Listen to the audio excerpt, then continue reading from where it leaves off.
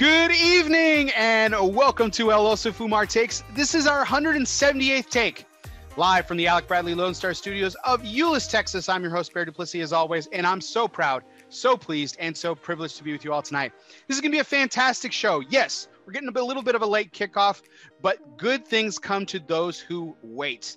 So we won't keep you too much waiting longer. So without further ado, before I get to introductions, let's thank the people that make this show possible. And that, of course, is our sponsors. Tonight's show is sponsored by Drew Estate. This year marks the 25th anniversary of Drew Estate and the rebirth of Cigars movement. To celebrate this momentous occasion, the company is inviting you, consumers, retailers, and cigar media alike, to its epic blowout birthday bash entitled DE25.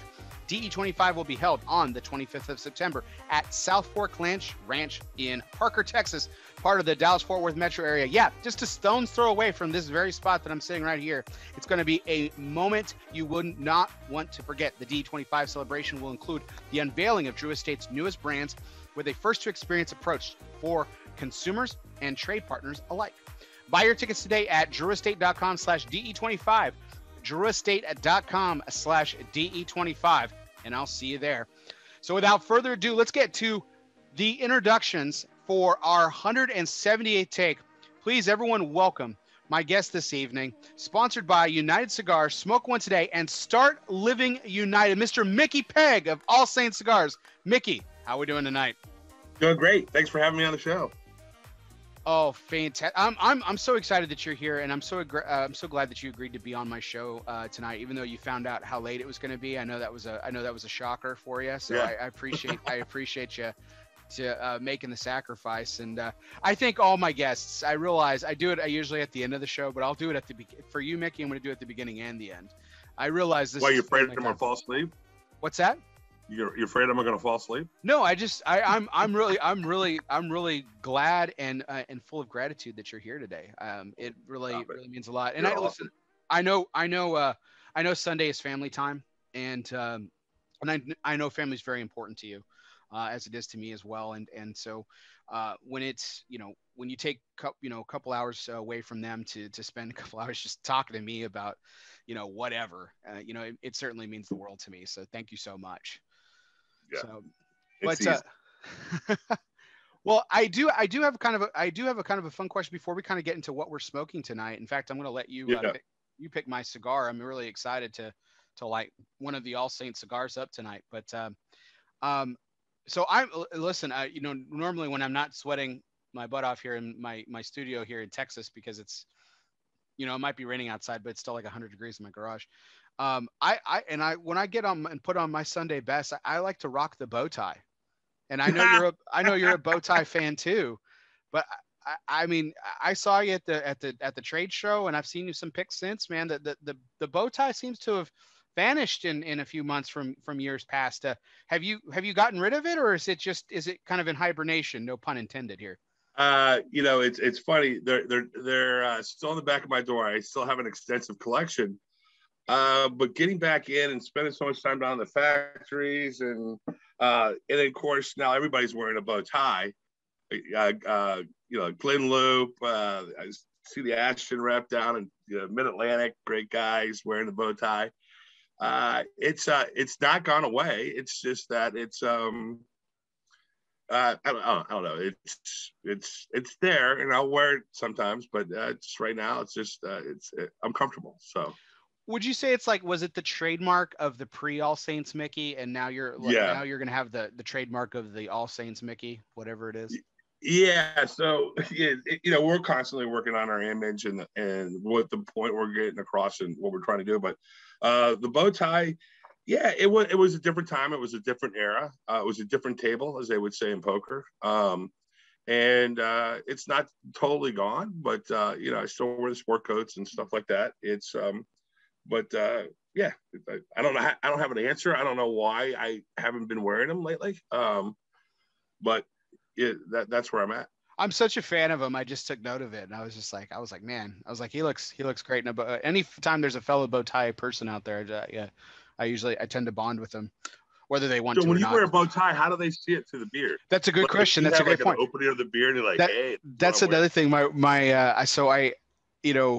my wife asks the same thing all the time. She's like, well, why do you even wear a tie, or what do you? I'm like, that's a really good question. A lot of people didn't realize this at the trade show. Like, I'm not kidding. I'm not even messing around. I had a mask almost the entire time underneath, like just resting around my neck, Right. and nobody could see it. And then like it was like after the trade show when we were walking through like the huge casino floor with 10 gazillion people, I would throw it on, and I was Right. walking with somebody and I pulled it up and they're like, where'd you get that thing? I was like, oh, it's been underneath my beard this whole time. And they're like, are you fucking kidding me? The beautiful thing about a bow tie is too is like I tend to, when I go out for the day, like I know there's some guys that change for every part of the day, but I pick an outfit for the day because you're working 12, 14 hours. Let's not call it working. We're doing what we love to do. Mm-hmm. I don't have time. I'm too hyper to even to change. Matter of fact, it was so crazy with my old sales reps in the day, and that's Miguel showed out. Like, you got to tell me to stop for lunch. I'm not going to say no. You got to tell. Like, I'm hyper. Like, I don't want to miss anything. But when you work those long days and you're selling down a lot, you take your bow tie off. It'd be folded correctly. You put it in your pocket, and it looks like a kerchief in your pocket of your suit. And it's easy when you take it off. It's easy. You don't have that big long Windsor tie that you have to stuff somewhere.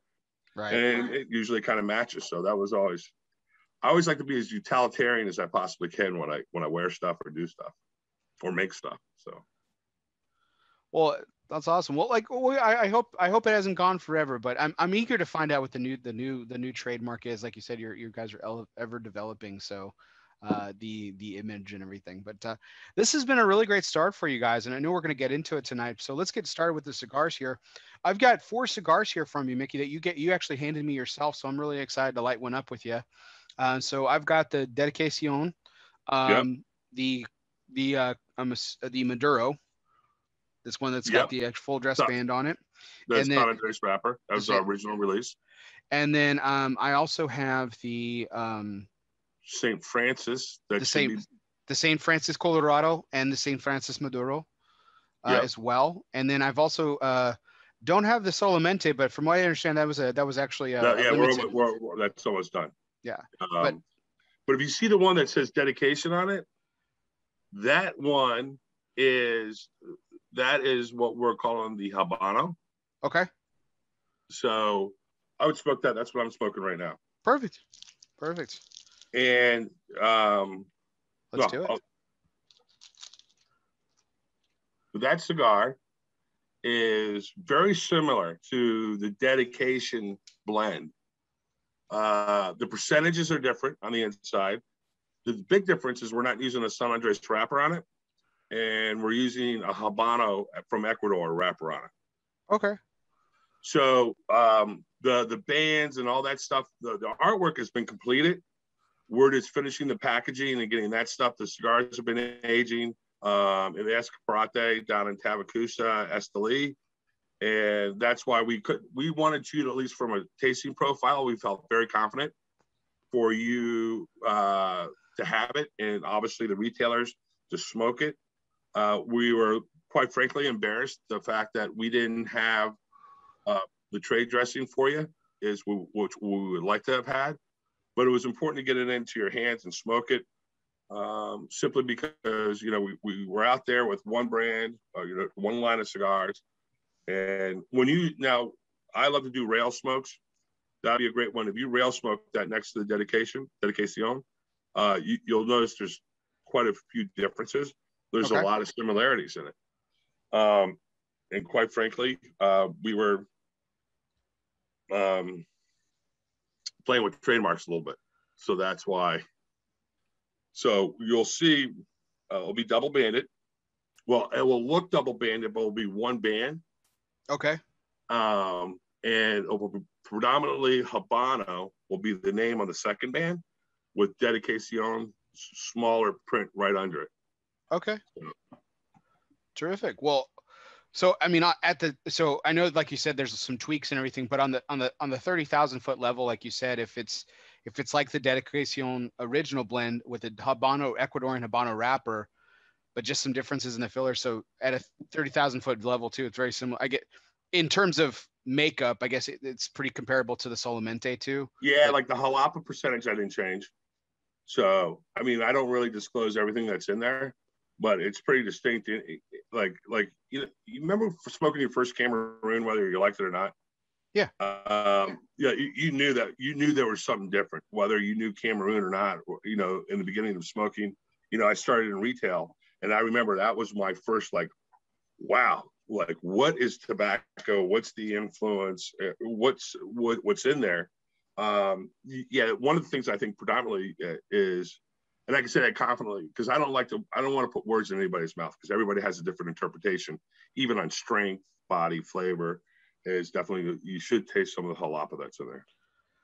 You know, I do get some of that sweet Nicaraguan flavor. Yeah, that's really indicative of jalapa, and I know you're a really big fan of it too. The tobacco. I get in trouble for that from everybody. Yeah. Well, when I go down there, Mika's like, Micky, there's other tobaccos besides jalapa, and it's like my wife always says, you know, like when I'm coming up with the color combinations. She goes, you know, there's other colors besides red and blue. And I go, what? Khaki, forest green? things that go with red and blue, right? I mean, complementary colors. Yeah. I'm the same way. My two favorite colors are really polarizing because they're Christmas colors. It's green and red.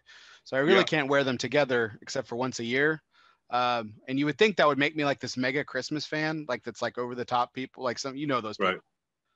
Yeah. My wife is my daughters. My daughters are like that. You know, they're counting down all the time. We just had Christmas in July on the 25th, right? Yeah. My wife is like that, and a huge Christmas fan. And while I'm not like anti-Christmas or anything, I'm just not one of those like people that are like, ooh, like Halloween's here, start playing the Christmas music. I'm like, right.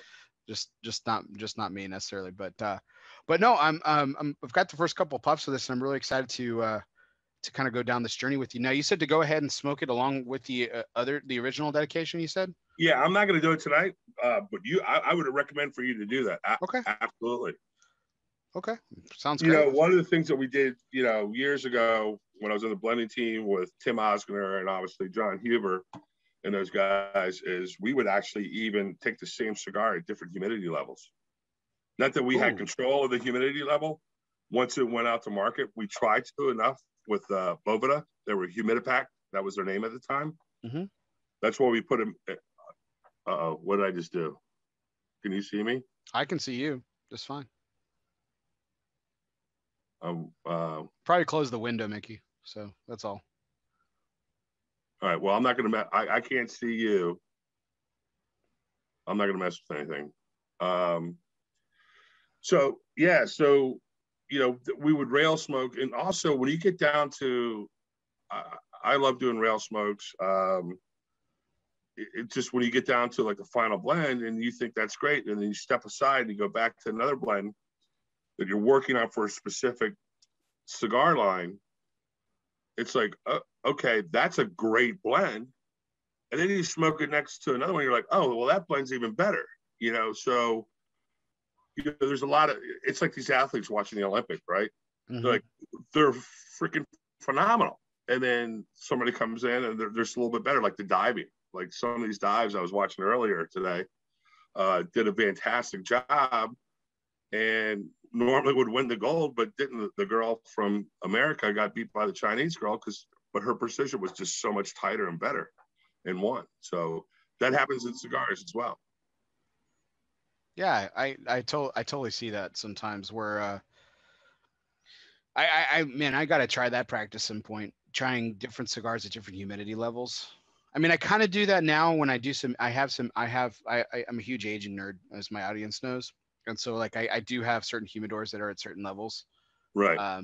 But that would be cool to do the same cigar at different humidity levels. That would be like at the same time.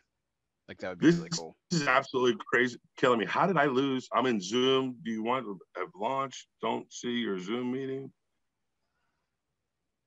I'm gonna hit launch. I'm gonna take a rest here. Don't get mad at me. Okay. Well, no problem. No. Open Zoom meeting. I don't know what I did. Well, I'm just gonna have to trust. I like seeing your beautiful face when I'm talking to you. I feel the same way. I'm sorry about that, but no, like I said, you probably just minimize the window or something, or like you put something in front of it. Are you on a Mac or a PC? I don't know what I'm on my wife's computer because we couldn't get on it with my Mac. Okay. So, but I'm afraid to touch a button after all this crap we went through. Oh, it's okay. All good. Alrighty. Well, Mickey, let's go ahead and jump into, we kind of figured that out. Let's go ahead and jump into our major point. And tonight we welcome our newest sponsor, sponsoring the major point tonight, which is Protocol Cigars, Power of the P. Tonight's major point is brought to you by the people, cigar people, the people who know everything about a lifetime of service. Protocol Cigars is more than just pool parties and good times. Well, maybe it is. But behind the fun is a motivation for service, a motivation for giving back. From the original Protocol Blue to the latest release in the Lawman series, Bass Reeves, Protocol has always been about honor, passion, and yes, the people. It's what their life's work has been and always will be. Power of the P, Protocol Cigars. So, Mickey, I love Wani. I love Wani. Who doesn't love Juan? Seriously. Hey, they're just right up the street from me. I live in Havertown, right outside of Philadelphia. And they are right up. I say right up the street, right up like 476 on the top above what they call the Blue Route here. So I was just up seeing them. I saw Juan at the show, Kevin at the show. Great guys. I actually did a show with Johnny Uncut and with Kevin. It was a lot of fun. We did it up in Lena's shop up in Tobacco Village. So Johnny Smokes, man. Yeah, it's a good show. It's a lot of fun. That's the guy that doesn't sleep. That son of a bitch. Yeah, I feel like a lot of guys in the cigar industry and gals too, for that matter, don't sleep. Like, you don't. I mean, you're. I think that's one of the things that makes it so you can get on at any time and get on the conversation, and whether you're a manufacturer, when I say manufacturer, brand owner, I think you know what I'm saying, or a consumer. That's it's funny because when I reposted your thing, I said cigars never sleep. It was a play on what was that, Wall Street or whatever, but just people work 3 shifts. You got Kevin the commish up in New York who works in a hospital, and he's either active at 3 o'clock in the morning or 3 o'clock in the afternoon, depending on what his shift was. Well, I get text messages from Coop like at 3 o'clock in the morning sometimes. Well, that guy never. I mean, come on, that guy's a freaking machine. He really is. It's really awesome. Speaking of machines and speaking of, journeys and everything like that. I mean, we were talking a little before we tried to get this Zoom to cooperate a little bit. We were talking a little bit about yours as well. And, that's something that, is pretty epic. I mean, it's kind of worthy. Like, I even kind of joked around in my post about it. I was like, it's worthy of the Iliad, man. I mean, it's kind of Homer-esque. Which is funny because I used to refer to that when I worked at CIO because they were Turkish Armenian, so we had a lot of they had a cigar called the Odyssey. Right, that's right. Oh goodness. Oh man, that's taking it back. Yeah. That's taking it back. So I mean, let's talk before we kind of kick off your career and everything. I know what I've heard, the reputation that precedes you. Oh boy. No, nothing ostentatious. Just you're a man of stories. You've had an illustrious career in cigars, and you've probably touched or talked to or spoken with or have had a relationship with a lot of people in this business that are have had some success, and you probably knew them when they were first starting out, which is pretty cool. Yeah, absolutely. See them. So I mean, I'm kind of giving you free reign here. I know this is kind of like just kind of open table, but what was what's one of your favorite stories to share about I'll narrow it down for you. Yeah. As far as someone who's really prominent now in the cigar industry, but you met them literally on day one and you knew that they were going places. I pick one. There's let's see, Lito was just getting out of the jewelry business and it was called Los Diplomaticos before he bought the farm. Literally bought the farm, not bought the farm, but bought the farm. Right. The finca. There was George or Jorge Padron just getting out of his MBA at Miami after going to FSU, which was pretty funny. He did undergrad at FSU. They got his MBA from Miami and helping his dad take that to the next level and introduce the Anniversario series. Rocky just getting started. Tony Brahani, who okay, let's talk about Tony real quick. Okay, let's talk about Tony because so baby. Everyone beats around. Everyone talks about this. I mean, when Tony Bahani's name is mentioned, it's almost mentioned with this almost this auspicious whisper. But like Tony, Tony, because he had some of the most hottest cigars on the market. He was the cat's pajamas. I remember when I first started smoking, I caught like the back end a little bit of it. Well, actually, I was kind of right in the middle, I suppose, of his, of his run and everything, and made some stupendous cigars. Amazing, and he's not he's not around anymore. It's just it kind of fizzled out and everything. What was his strength? What was the best part about knowing Tony in that run? Let's see. Come on, I went to mass today because I don't want to say anything bad. I have a lot of good things to say about Tony, but there's a lot of things that unfortunately just disrupted his momentum. But number one, he was just always upbeat and positive. He was one of the first people, they say outside the box, and I hate all these freaking terms, outside the box at the end of the day. And if I say them, then slap me. All these things. But he was working out of Costa Rica at the Cheese Baron's place. He was working with tobaccos that other people weren't working with or admitting to. And that correlates to another story of my life, at CAO, but and just had a lot of high energy. And just like made you look calm and high energy, or was like on your level? Cause like you're pretty high energy.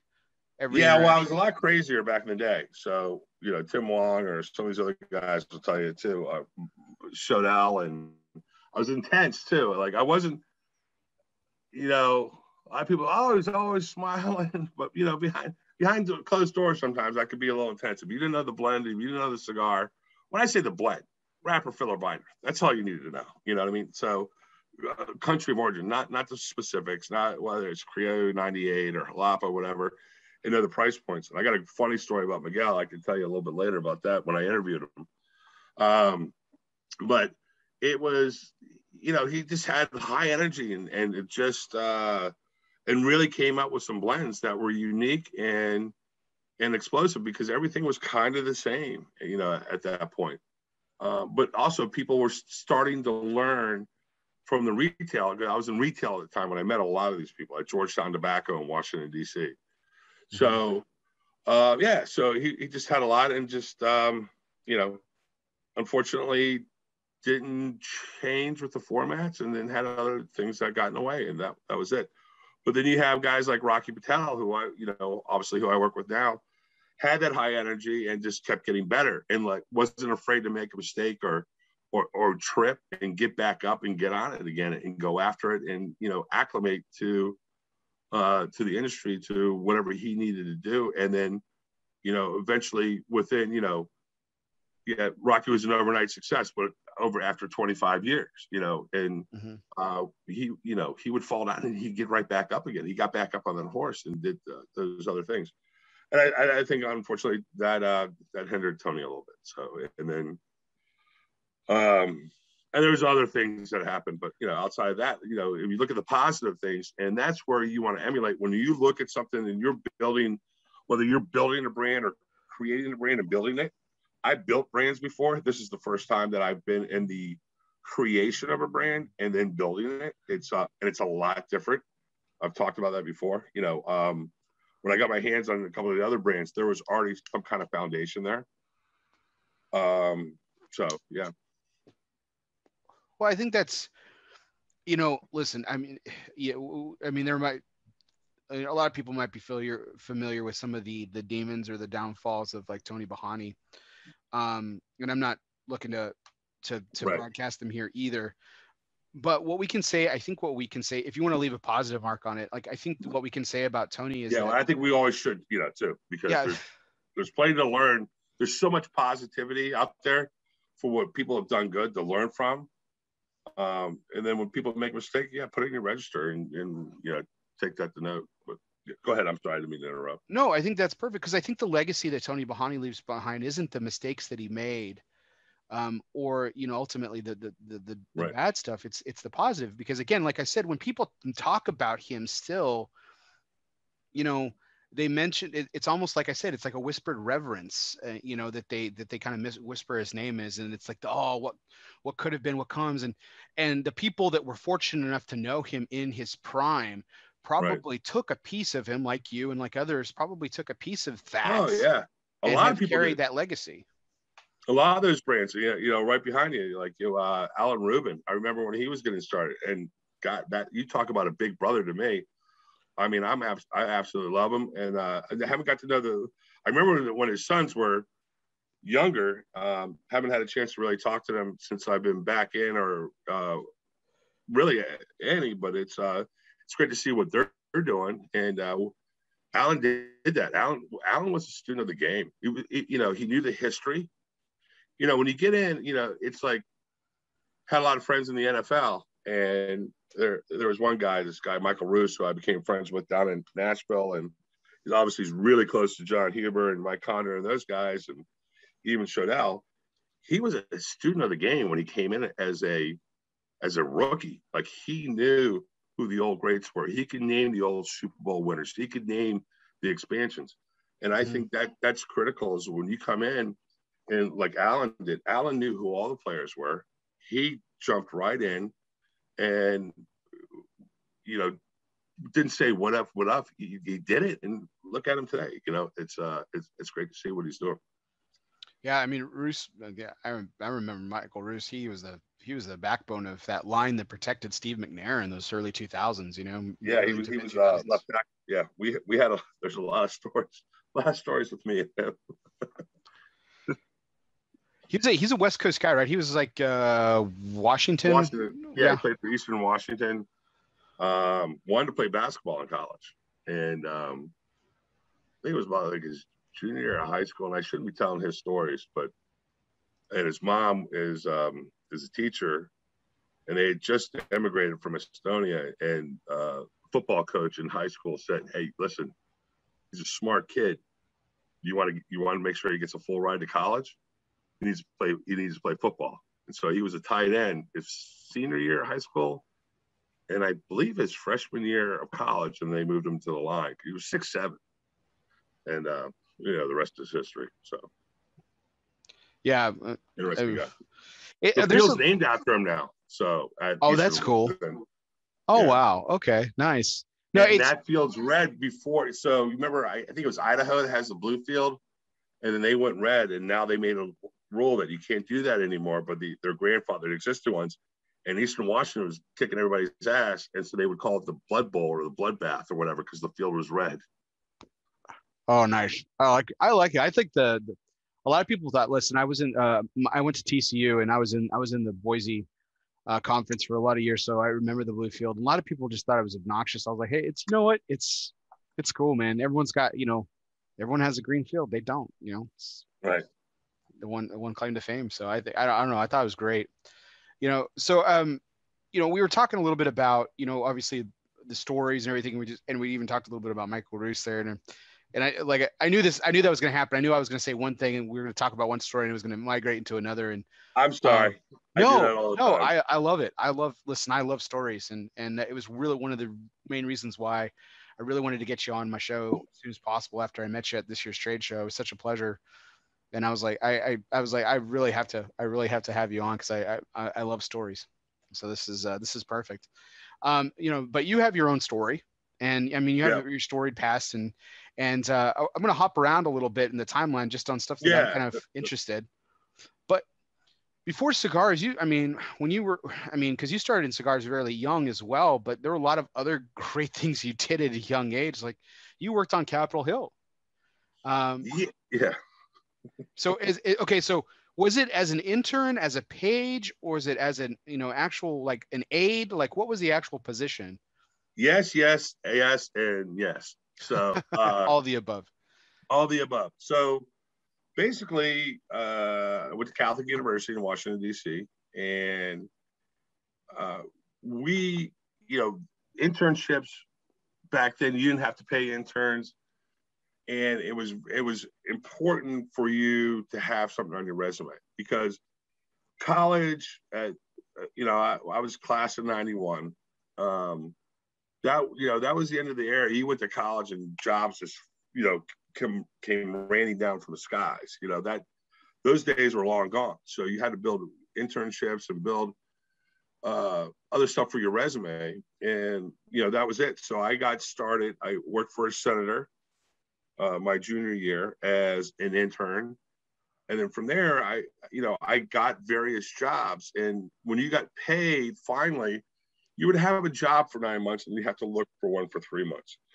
Or if you got a pretty semi-solid job, you're only as long as that elected official was there. And in some of those cases, like I worked for Secretary Brown in Interior, it was, you're only as good as his appointment, so then you have to go find another job. So that was the nature of that beast. And it was great. Listen, I didn't make any money. I had a full head of hair and one chin, and it was a lot of fun. So a lot of those things led to the fact of me getting into the cigar industry. I never thought I'd be in the cigar industry as a main source of what I did. So it was pretty interesting. Well, it was a different, era back then, smoking was a lot more acceptable, more common practice. You could smoke anywhere. You could smoke anywhere. And a lot of people think I'm crazy, or think I'm just archaic because I'm like, I would have loved to have, just experienced that, for even just a little bit in my life, for as long as I can remember.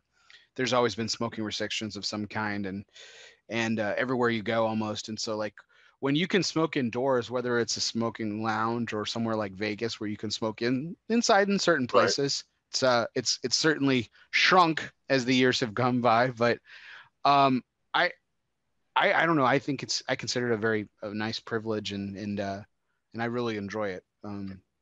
Yeah, I will tell you, here's a funny story. So my wife and I will have our 22nd anniversary this coming Saturday, August 7th. Oh, congratulations.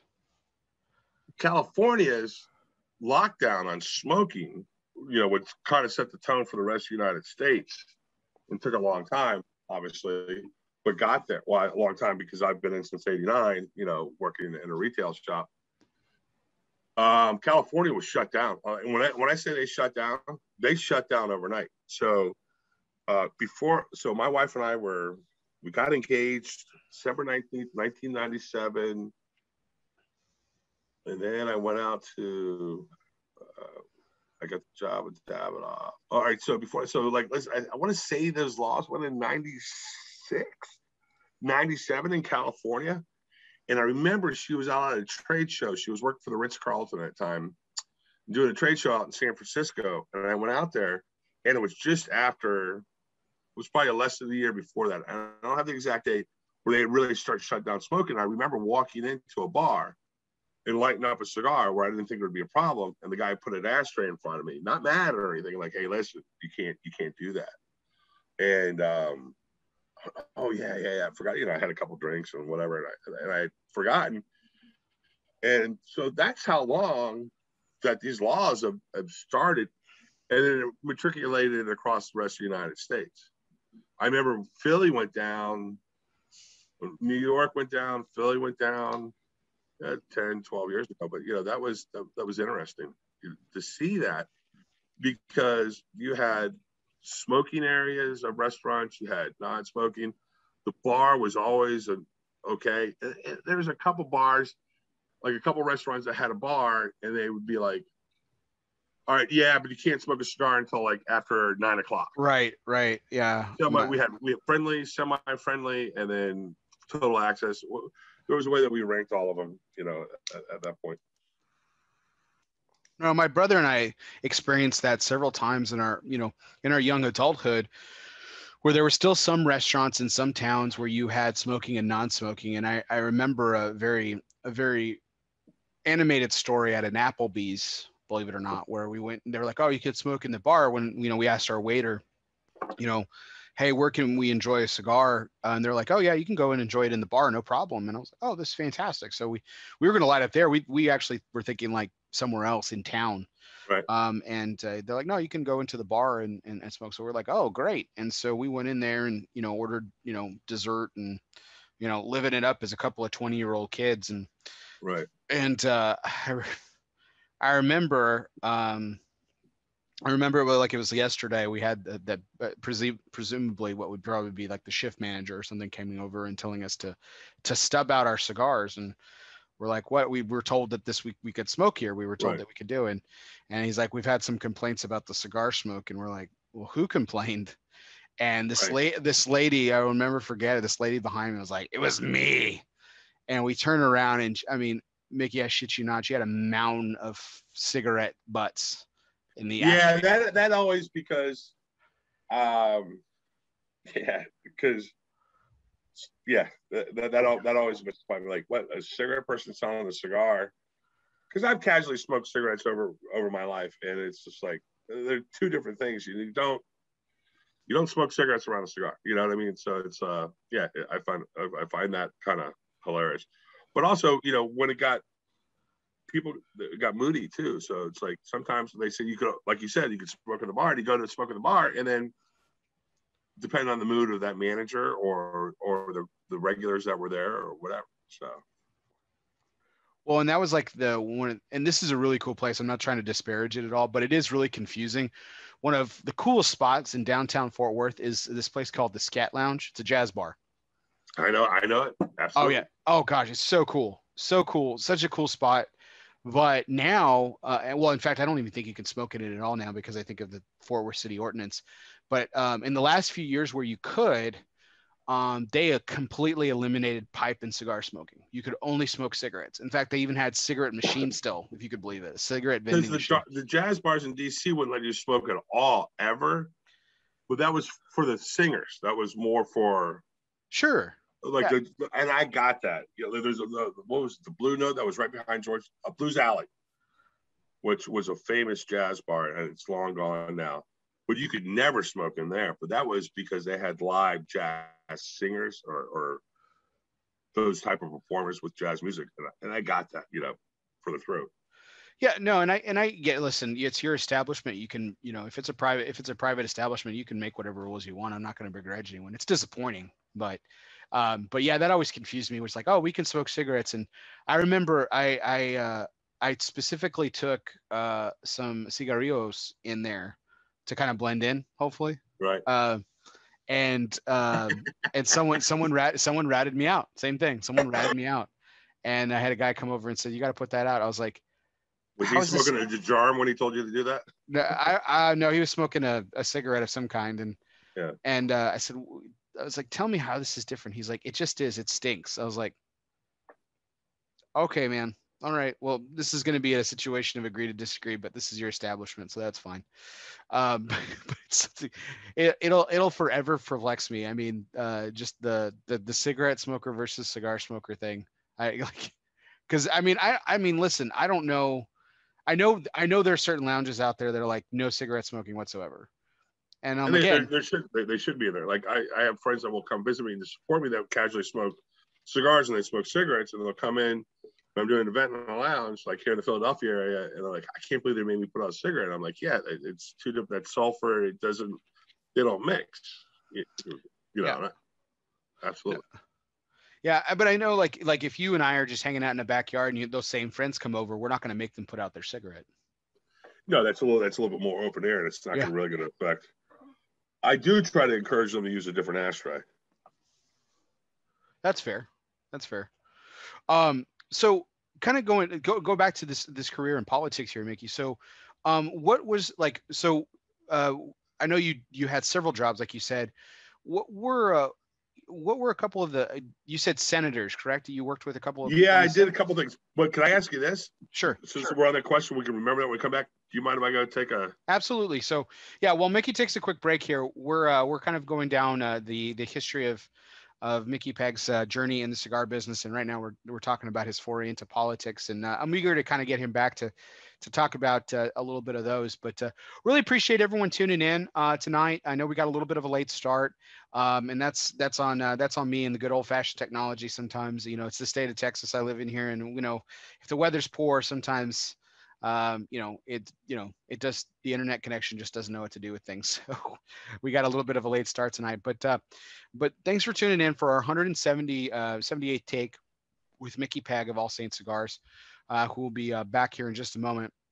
And just to do a little bit of announcement here, next week for our 179th take, we'll also be welcoming in. So for this week, next week, and the following week, we'll be having some guests who will be there, make their first appearances on ELOSOFUMARTAKES. So I'm really excited about the next 3 weeks.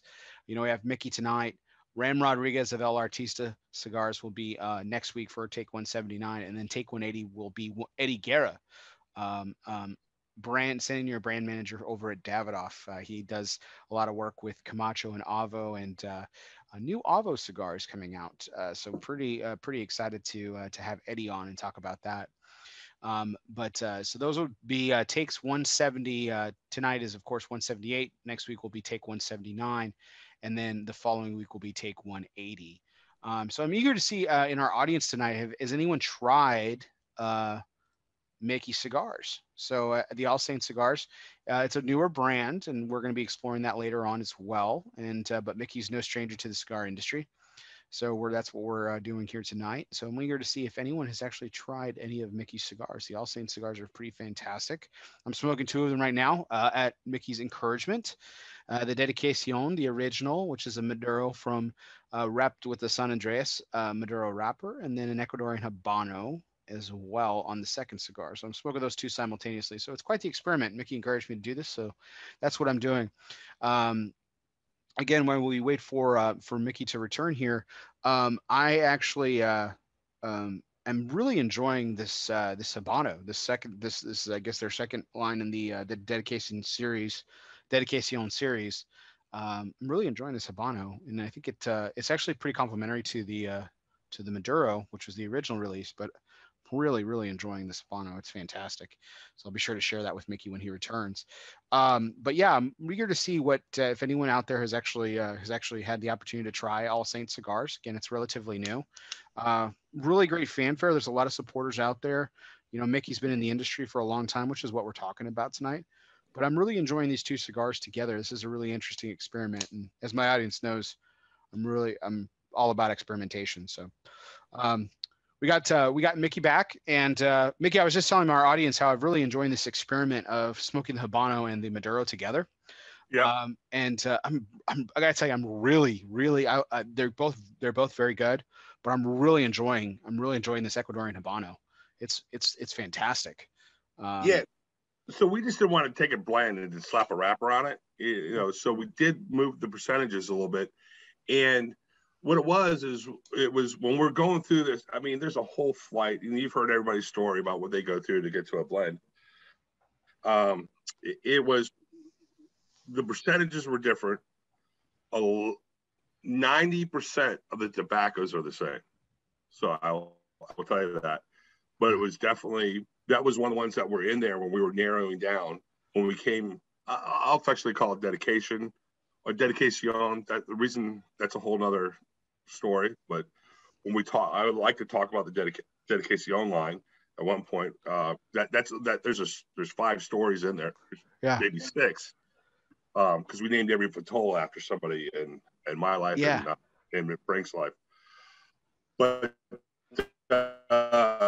yeah, so we were really excited, and it's funny because this is the blend originally that I came up with years ago. That didn't cut mustard, and thank God it didn't, because I was able to bring it. And it originally had a Sumatra wrapper on it. I think you and I talked about this at the show. Yeah. The buzz was all the Sumatra wrappers. And I go, there you go. I'm already behind the curve, you know. So it was, but no, it's funny, and we're really proud of it though. So that's great. That's great. So we were talking a little bit about your foray into politics, and I've heard you speak about this before, that early career politics is, you're working for 9 months and then you're looking for a job for the other 3. So it's not exactly job security isn't exactly one that would describe a career in politics, especially early on. But you had the opportunity to also work a bunch of other part-time jobs, one being at Georgetown Tobacco. But I'm interested in this. How did you get the job at Georgetown Tobacco? So I know the stories about you being the intern and going down there, taking the cab, taking the senator's money, going down there, buying some cigars and heading back and everything. So you were just coming and going all the time, and then they finally said, "Hey kid, do you want a job here?" Or how did that basically, wow, what a setup. God. There, it's funny. I've watched a couple of your shows, and now I can see why you and Coop are on the same team. I mean, it's so thorough, and just the catching up that we were doing over the last week is fun and exciting to see that somebody takes this passionate. I know there was some shit out there on the blogs about fake media, new media, whatever, all this stuff, but so. That's basically what happened. And I got a part-time job. It was the most killer part-time job in the world that you could ever ask for. Because by the time I got offered, I was out of college and I was working on the Hill. And I was also bartending and working the door. More of a doorman, 6'5", 300 pounds. I'll put you at the door too. Yeah, so it's funny, once a doorman, always a doorman. Always find yourself opening the door. But it was your job, literally, in order to have a part-time job. There was two prerequisites. It was you have to work at least 3 6 to 9 shifts from 6 p.m. to 9 p.m. and you had to work one weekend shift for 8 hours. And you paid wholesale for your cigars. You got a lot of free cigars, but wholesale. And I'm like, okay, so I get out of, they were traditional 9 to 5, unless I was doing something or helping with, I was working for a lobby firm, a trade association, whatever. So 6 to 9 was perfect because my doorman shifts wouldn't start until 10 o'clock at night. Oh, perfect. So you were doing your political stuff because I was either an intern or a paid assistant or, whatever. Do that and then walk right into your door job, and you could smoke at the door. So I'm checking ID, smoking a cigar. It was perfect. And then the weekend, I don't sleep. So I was getting my 8-hour shift in before I had to go to work or go out partying with my friends. And it was perfect. And I got to meet a lot of really neat people. So it was, it was perfect as a part-time sales associate. And I got to learn the industry inside and out. And, you sell what you know. And I had an opportunity to meet a lot of people that talked to me about their cigars, whether they were the early version of sales reps or brokers at the time. Mm-hmm. There were very few sales reps at the time. There was a bunch of brokers. And, it's the evolution of the business has gone distributors, brokers, direct reps, now back to broker heavy again, especially with the amount of boutiques that are out there. Right. So watch that evolution. It's been, really good. So yeah, that was, it was a perfect.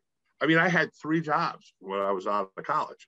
Now, if you call working the door a job, it wasn't. It was fun. I got to talk to people and got a lot of phone numbers. Sorry, honey. It was, and back then Facebook was a bev nap. So whether you're working the door or a bartender, that customer was going to leave at a certain point because they want to go to experience the city. Hey, listen, I'll show you a map. Go up K Street, over to M Street, go over here and go see this guy, see this bartender. And all the bartenders and doormen would send people around to the different bars. So say a guy paid a door charge at our bar to get in, and we'd say, hey, go ask for this person. You'll get him for free. Like if you knew the guy was drinking and spending money, you send him, like you'd write a note. free cover from one bar to another bar, going in, and you go ask for this bartender, they would take care of them. That's how people got around it. And that's how you made a lot of friends. You know, it was just awesome. Well, networking was so different then. And that was something that I remember from an interview that you gave was, you know, you like I said, you're a big family man, and you talk with such open love and affection for your wife, Kim, and your 3 daughters. And, but I remember when you first, I mean, okay, like you were getting ready to propose to Kim, you wanted to ask her to marry you, but you knew you had to have some stability. And lo and behold, Davidoff comes knocking at your door. Yeah. And so you get, go ahead. Go ahead. Yeah, no, I was like, you get that opportunity and everything. And I remember someone asking you about, oh, well, the travel, you know, you weren't going to spend much time at home, but Kim was used to that, right? Because like all these different jobs that you had, you were already traveling quite a bunch, right? Yeah, I was always traveling quite a bit to begin with, and come to understand, like her sisters didn't see it so much, but I think my father-in-law Bill, who's just a great example of now a grandfather, father, husband, uncle. It's just you know, it's just on the shore and experiencing Bill's breakfast bar, you know, as we affectionately call it in the mornings. But he traveled, I think, when he was building himself and building that business that he has done and has done very successful at, and being able to provide for his family all the things that and the comforts of his hard work. I believe he traveled. So Kimmy was already kind of conditioned to that a little bit. So you know, it was a perfect mix. And, you know, even now it's a perfect mix because Kimmy's like, when are you getting on the road again? You know, so, and even my daughters sometimes, they're so happy to see me come home, I think, or at least they fake it well. But it's like, hey, when you get on the road, you know, because I'm always trying to impede my efficiency models on them. We're like, it doesn't matter. This is efficient for us. You know, leave us alone. So it's pretty funny.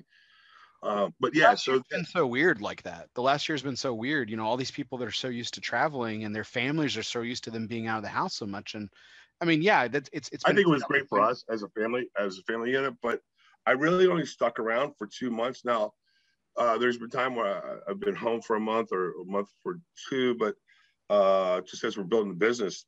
But I finally got on the road after 2 months. That first 2 months, I mean, I had to go. I mean, we put everything into this business. You know, that was a decision.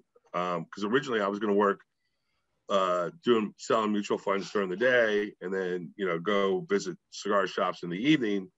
And I'm like, if this is going to work, and if anybody's going to say yes to this, and that was one of the things when I met with Rocky about us doing stuff, you know, down there in his factories, and if he was going to give me the access that they gave me, you know, he wanted to know it was full, and I'd already committed to going full at that time.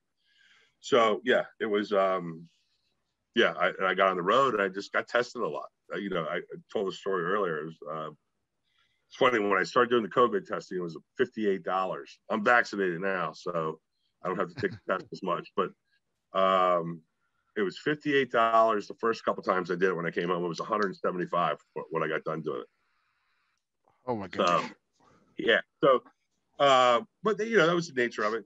So yeah, but I've always, for me, when I had the chance, I mean, Davidoff, so to back up a little bit to that question, when Davidoff approached me, I'm like, so you're going to pay me to go visit cigar shops, stuff I did already anyways, and I get an expense account, and I get to do this, and I get to do that. I'm like, oh, yeah, hell yeah. I had my golf clubs not that I got to use them as much as I thought I was going to.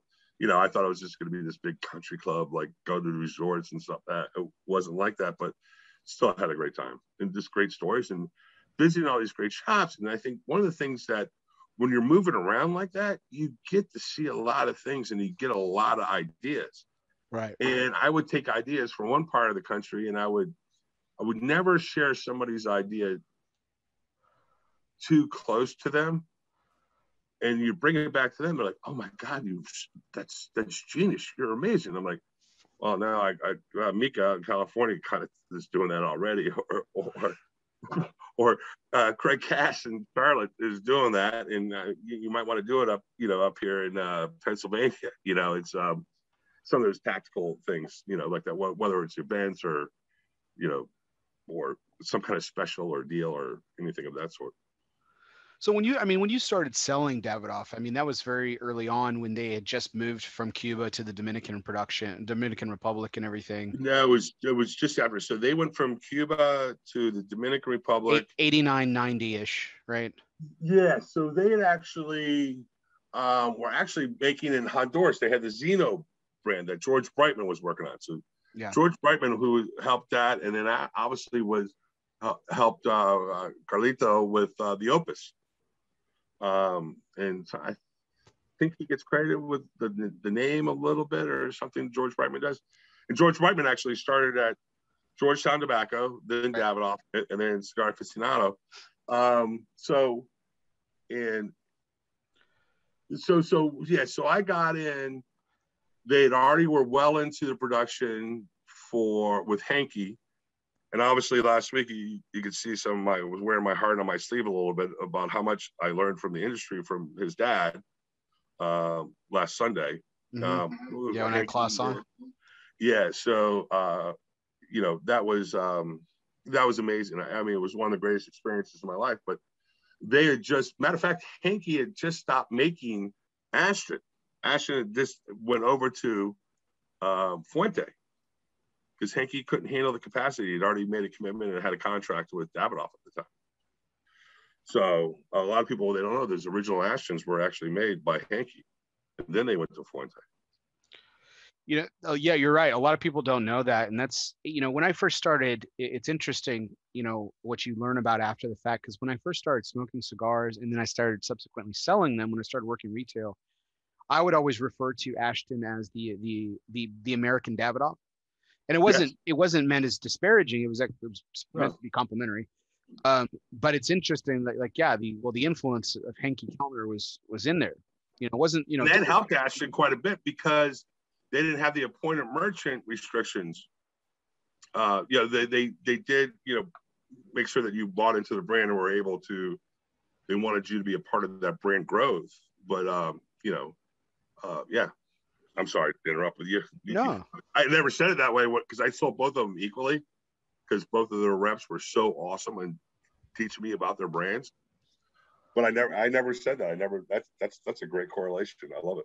Yeah, I mean, it was just like I said, it was an early observation that I had that, you know, and when I learned about the history of the two brands and then how Henke actually played a part, obviously a much more prominent role in Davidoff, and you know, Fuente has certainly made that a staple of Ashton now, you know, with the last 20 plus years. So it's interesting to kind of go back and see how close, like we always talk in comments about how small this industry really is. But when you actually go back to some of the roots and stuff, like it's even closer than most people imagine, which is impressive.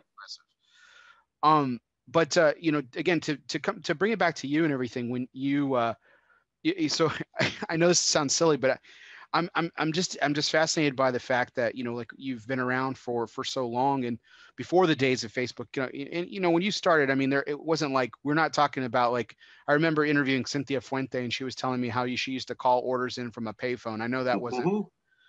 Yeah, I did the same thing. Oh, you did the same? Okay, I was like, I know you had a cell phone, right? And when you were doing that, we had a cell phone, but the cell phone wasn't as. Matter of fact, Al Remp was my national sales manager at Davidoff. Don't use it. Don't. It was so expensive. Don't use it. No. We didn't get our balls busted that much. We did for a little bit, but we were exploding so much they didn't care at a certain point. But so Al Remp gets in my car, and I used to joke because he got rid of his laptop. He made one of his reps run over his laptop, and he had a legal pad, and he would write he was so cheap. He would write in every corner. You know, it was the company's time, but he respected the company's time. He would write in every little corner, always had these notes, and he had his own section in the way he'd write his notes. And we always called it, we'd hold up a legal pad. We're like, this is the Al Ramp laptop. He gets to my car, and he goes, where's your quarters? And I go, I don't need quarters. Like, you know, they gave me, because you had calling cards too. You had these that you could charge back, or you had a number you called and took you directly in, a private number. And it would be charged back to Davidoff when I was a rep. And that would break down sometimes. He goes, where's your quarters? And I go, quarters. What do I need quarters for? He goes, because you have to call in an order. And I go, I don't have any quarters. We immediately had to go to the bank, and I had to get like $50 in quarters. They showed me how to write that on my expense report, which was writing quarters off on your expense report, but it was for communications. You had a line item for that. And so we come out of account, and I want to say we were in South Carolina. Yes, we were in South Carolina. And he goes, when are you going to call that order? We had like 3 sales calls, and then we had like 2-hour drive, 2.5-hour drive before our next sales call. He goes, when are you going to call those orders in? You don't call them in time, they can't ship them out. And then blah, blah, blah. And I go, well, it's raining and blah. And he goes, no, pull into that rest area. Pull into that rest area. He goes, there's phones right over there. Back then, there was lines of phones, pay phones, in rest areas with really long cords. And he taught me, like, put the quarters in, take the cord, roll up the window, and we're like that. And I called it in the orders.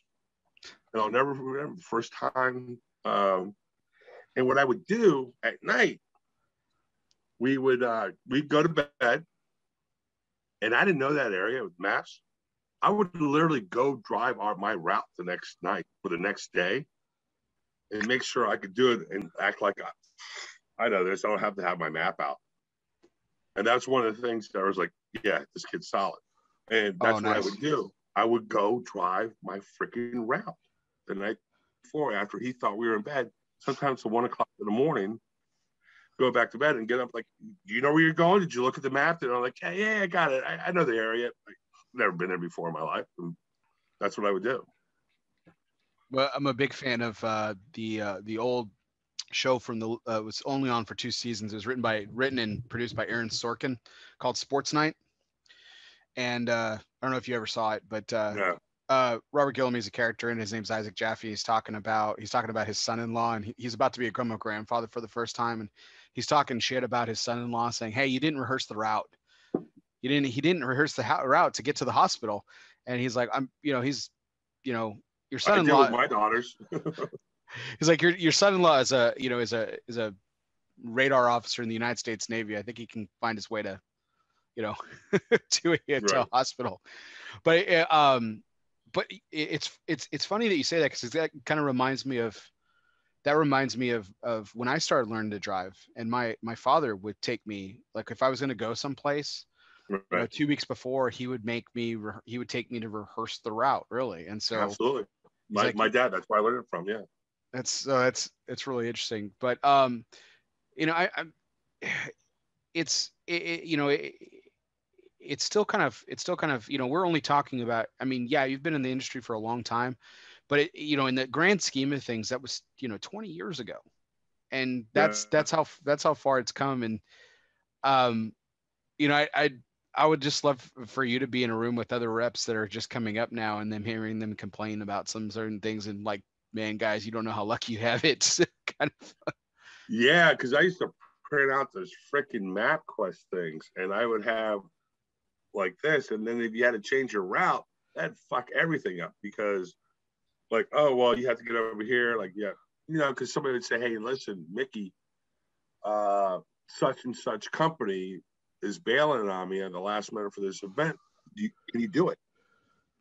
I'm like, can you give me 30 minutes? They're like, why do you need 30 minutes? Because I want to make sure that I can reroute and schedule these people and tell them. And I would be honest, like, Mr. Retailer or Mrs. Retailer, I have an opportunity to do this event.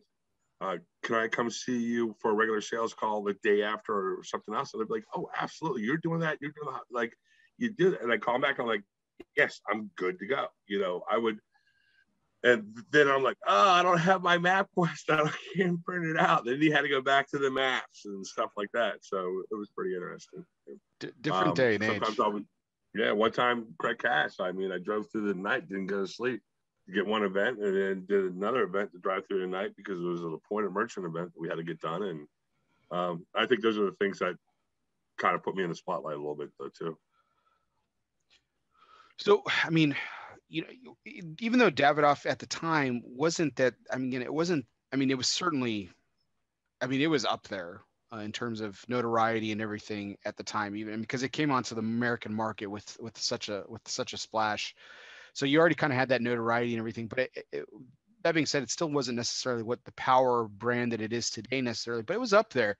I mean, to go from a kid working part-time in politics to part-time at Georgetown Tobacco, then full-time, but then Davidoff offers you this job to go work. I mean, you went straight to the top when it comes to being, when you talk about rep jobs.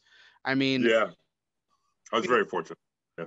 Were you intimidated at all? I mean, you talk about the fun times. Was it intimidating? Did you feel the weight of that responsibility, or were you just so ingrained in it already in the moment that you were ready to go? Oh, when I was the CAO, when I took over that sales operation, I was for about a day, and then I had guys like John Heber, Mike Conder, Jono, and Tim like just do this, just freaking do it. And I had a lot of people putting their arms around my shoulder. And I was very fortunate. You know, when you say everybody has mentors, like I don't think I think enough of these people in my life. You know, it's unbelievable. Like Manny Ferraro from Ashton, Chip, you know, who's not, I guess he's not with Ashton anymore. Jorge Padron, George Padron. I could call, like these people I could call. Dave Bullock. Dave Bullock is probably one of the biggest inspiration. I learned more from Dave Bullock than I did at grad school at the University of Pennsylvania, preparing for like business and, you know, the acumen of looking at numbers and looking at sales strategy. Because these guys, he was a general at the time, and then he went to Rocky. Al Remp, who, God, we would battle like father and son, but at the end of the day, you know, he was just one of the most beautiful guys in my life. Dave Berkebaum from Georgetown Tobacco. These people, like, for some reason, I've never been afraid to ask for help or ask for something that I don't know. And sometimes that drives my wife crazy, you know, like, you know, if you don't ask, the answer, you know, you have a 100% chance of getting a no if you don't ask, you know. And it's like, I've been very fortunate, and a lot of people, when I was going up quickly to the ranks at that time, you know, it's funny, I was the youngest guy, I was the tallest guy, I was the only guy wearing a bow tie.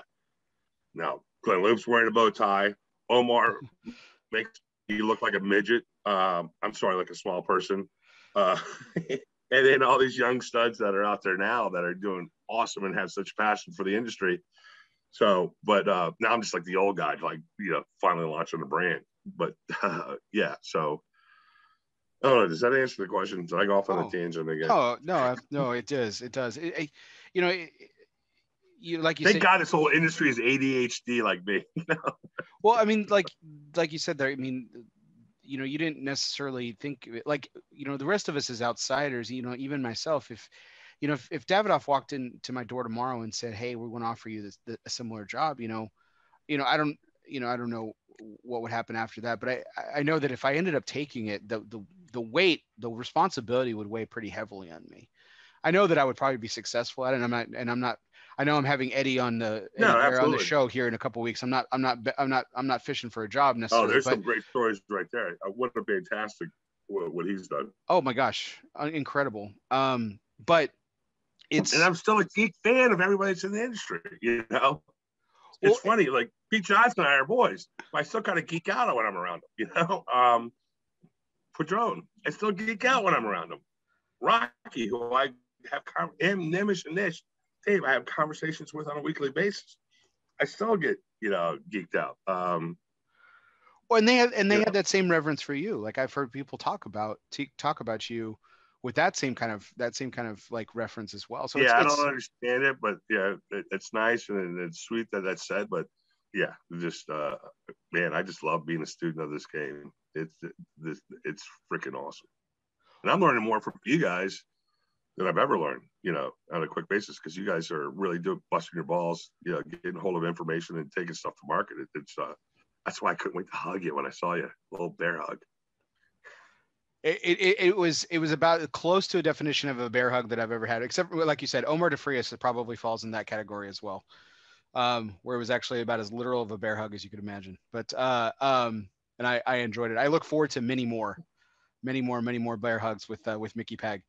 But we're gonna jump into some more of your stories here in a bit. But I want to take a quick break to talk. We're gonna do a couple of our fun segments here, and the first segment here is our popular One Must Go, which is always brought to you by United Cigars, featuring La Giana Habano and distributors of Jose Dominguez, Garofalo, Bandolero, and the highly acclaimed Dominguez. I love those guys.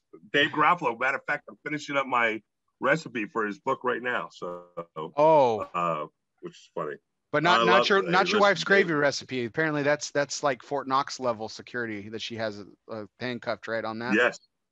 Yeah, so actually, Kimmy's helping me with it. So a little inside this, you're hearing it first. Oh, exclusive, love it. Yes, and I'll tell you this. It's called Saintly Caesar. Ooh, there's your inside scoop. I love the alliteration. Ahead of the coop. Your inside scoop ahead of the coop. It's always a great privilege of mine whenever I know something before coop. It's only happened like 3 times. On the hat trick. Literally was once this past trade show where someone shared something with me. Coop walks into the room and I was like, hey, blah, blah, blah, blah, blah. This happened. I was like, did you know about this? And he's like, no. I was like, I knew something before you. It was only 5 seconds. It didn't matter. It was, right. I scooped the coop. It was fantastic. So to One Must Go, start one today and smoke one today. And start living united. So Mickey, this segment, I'm not sure if you're familiar with it, but this has become a really popular segment on our show. It's not. This one's fun.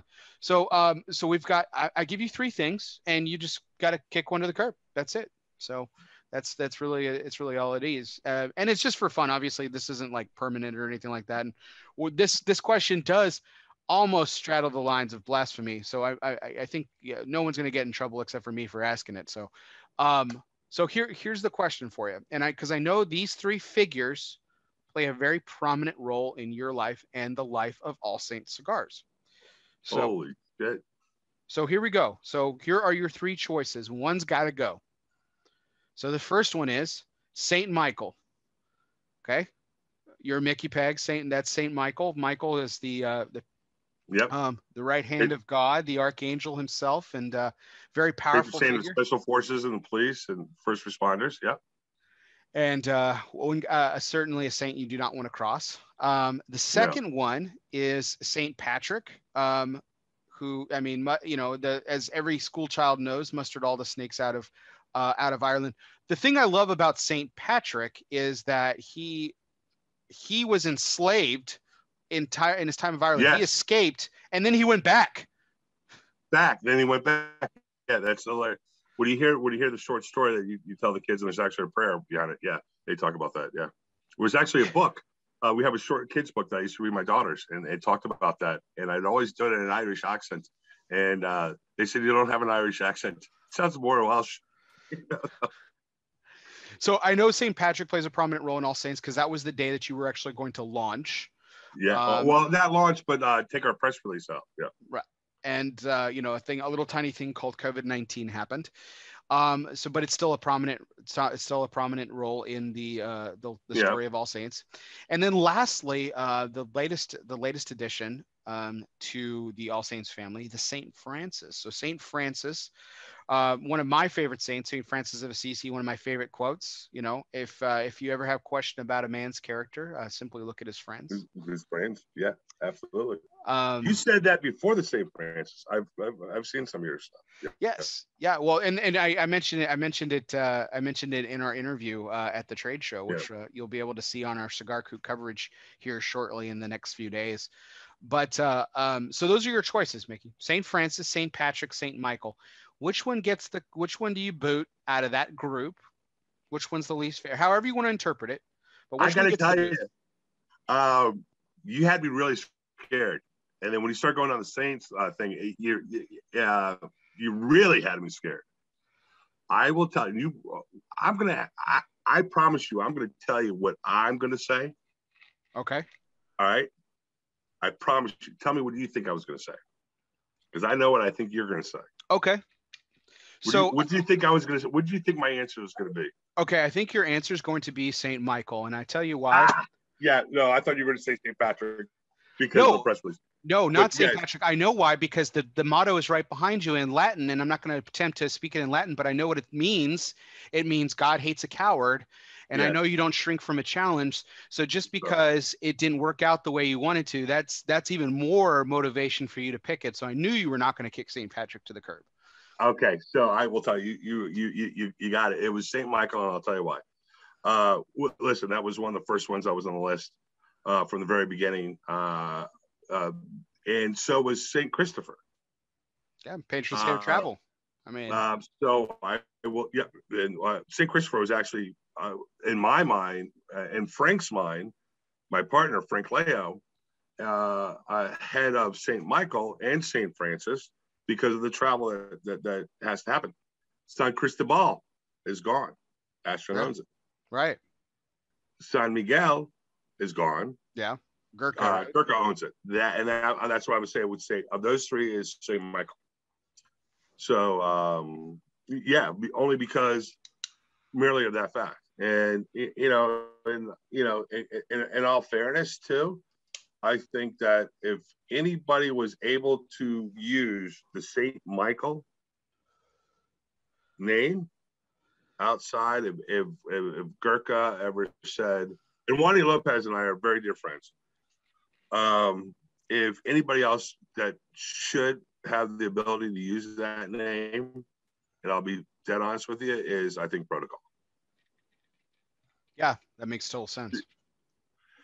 Or maybe Southern Draw, maybe. His special forces background, because his picture was such, and then obviously Wani with police. So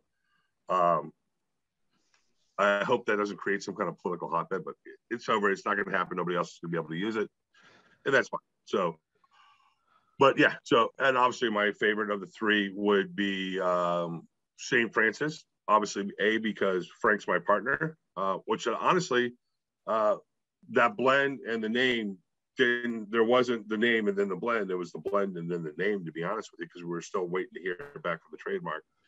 We had other names that we were to use. And St. Patrick, I think we've researched. And what happens is when you go to our trademark attorney, which a lot of people do use in the industry, they give you a green, yellow, or red. And I think we had borderline red, on that. That they try to make it as easy for you to understand, what to pursue, what not to pursue. So 2 + 2 is 4. Make it simple. Yeah. Right. So. Gotcha. Damn it! I thought you were going to say. I thought I was doing like the reverse whammy question on you, and no, because I thought just from the media standpoint, I thought you would say, "Oh, probably St. Patrick," but no, yeah. And then your defense of that answer, I thought was pretty cool too. Yeah, the Lord hates a coward. It's actually the Lord hates a coward. Lord hates. If it was the Lord, there would be more words up there. So, like I said, my Latin is very weak, and by being very weak, I mean mine's really weak too. We have a buddy, guy Joshua LeBlanc out of Louisiana, who's an ordained deacon, is now helping us with our Latin to make sure that we don't get ourselves in trouble with our Latin. Nice. I mean, I know that I know certain things, and I know Vidi Vici. I came, I saw it conquered. Yeah. Everyone, who's read about Julius Caesar knows that one. But and Et tu Brute, easy one. Not too difficult there. But I always thought he was talking about champagne forever there. Right? Et tu Brute, and I'll have some of that champagne. Yeah, I'll have some of that. Sounds good. Pour one while you're stabbing me in the back, Brutus. Appreciate it. Right. But no, that was I thought it was a fun exercise, considering the names of your cigars and the name of your company and everything, and then obviously your religious background too. The whole I'm actually not a practicing Catholic. My grandmother was, but I grew up Protestant. This got a lot more Catholic than we wanted it to be, by the way. So there's more story. As a matter of fact, Alan Rubin, one of my dear friends, Sammy Phillips, I have a tremendous amount of Jewish friends, and they said All Saints. They're like, not a problem. Like, hey, listen, we call people saints too. Like that's a saint. That's a saint is saint is bigger than the word saint. I think is bigger than the Catholic interpretation. There's a lot of people don't like what a saint means, you know, from a Catholic or that point of view, and I get it, but they like what it implies that a person is. That person's a saint. And that's one of the ways we came to All Saints. I was talking about the people in my lives, and I kept saying that person's a saint, this person's a saint, and that's kind of been another partner of ours kind of brought that together. So, yeah, I mean, it was really kind of kismet too, you know, with you being named Michael, you know, Frank, you know, Francis, and then, you know, your other partner, I believe his name is Martin. Is that correct? Martin, yeah. Yeah. So fake saint. Hashtag fake saint. No, it's an inside joke. But no, I mean, it was one of the things that I was really excited about. I was like, I don't know how far you guys are planning on taking it, but I'm fascinated because I'm fascinated by the whole history of patron saints and stuff, and it's something for Miguel and I share this weird affinity for presidential history, but I also have this weird affinity for sainthood history, and I've studied it. So does Shody though. Shody knows his saints very well, and he knows the deeper and the cosmic correlations too. We've had conversations. Oh wow, I'm gonna have to. In baseball, I mean, there's nothing. He's like a freaking encyclopedia of everything. He really is. And he doesn't forget anything. He can recite it. He does. That guy, I've never seen him refer to notes in my entire life. I got to tell you the story about when I hired him. You're gonna love it. Can I take a break? Yeah, go. We'll take a break and then come back and let's have it. I told you. I warned you. I'm sorry. No, it's all good. It's all good. All right. So, so that was our One Must Go segment, and as always, we'd love to thank our sponsor, United Cigars. It's always brought to you. Our One Must Go is always brought to you by United Cigars, featuring La Gian Habano, distributors Jose Dominguez, Bandolero, Garofalo, and the highly acclaimed Atabey and Byron lines. Buy United, smoke United, live United. So smoke one today and start living united. So Mickey chose Saint Michael, but I found this question interesting because I thought it would be just wanting to, you know, allow him to take it to his own interpretation, and he took it a direction that I wasn't even necessarily implying, which was he used in reference to the company and how they would be using potentially or could potentially use some of these names. And so, as he mentioned, you know, obviously Saint Michael or San Miguel is owned, the trademark is owned, and as are some other, you know, Saint Christopher, Saint Cristobal, and some other saints have already kind of been taken by trademark. So this interesting interpretation of the question. I was really excited to get his take on it, and he did not disappoint. So as we wait for Mickey to come back here in a moment, do want to we're going to introduce our next segment, which is of course my favorite. Has become my favorite segment of this show, which is our charity segment, which we every week since late last year, I have brought on guests, and we have asked each guest to spotlight or highlight or feature a nonprofit or charity of their choosing. And it's become one of my favorite pastimes in the show because it really spotlights the giving nature of the men and women of this industry. And I've really enjoyed this exercise, and we've raised some great funds, some good money, and we've spotlighted an incredible, diverse group of charities and nonprofits. We've had a couple of repeats, which not a bad thing at all, and so it shows if anything, the repeat ones show to me the power that those organizations have for individuals in this industry, yes, but even outside of it, and the great work that they're doing.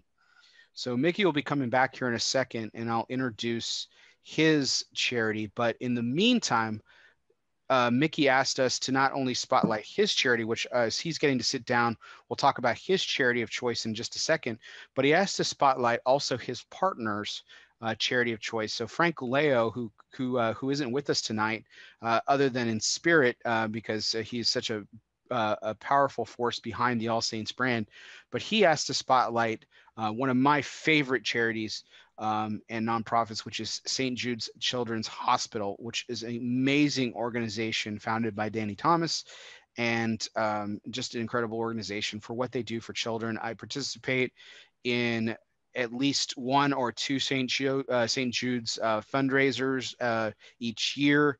So the Frank wanted to spotlight them. I'm really excited about. So in the show notes, you'll find a link to St. Jude's Children's Hospital, but you'll also find a link to Mickey's charity of choice, which I was really excited because I actually know a little bit about this organization, but I'll let Mickey do the honors here in a second. But his choice was Family Support Line, which you can check them out at familysupportline.org. And their slogan, their mission is we prevent the harm and we heal the hurt. Very, very wonderful organization that's core mission is to advance the prevention and treatment of child sexual abuse. So, Mickey, as you've been able to come back and join us, we're going to go ahead and spotlight your charity of choice now, which of course is Family Support Line. So as I gave that brief introduction about it, what an amazing organization. I'm so glad that you chose it. But why did this charity speak to you specifically? It wasn't the charity that first spoke to me. It was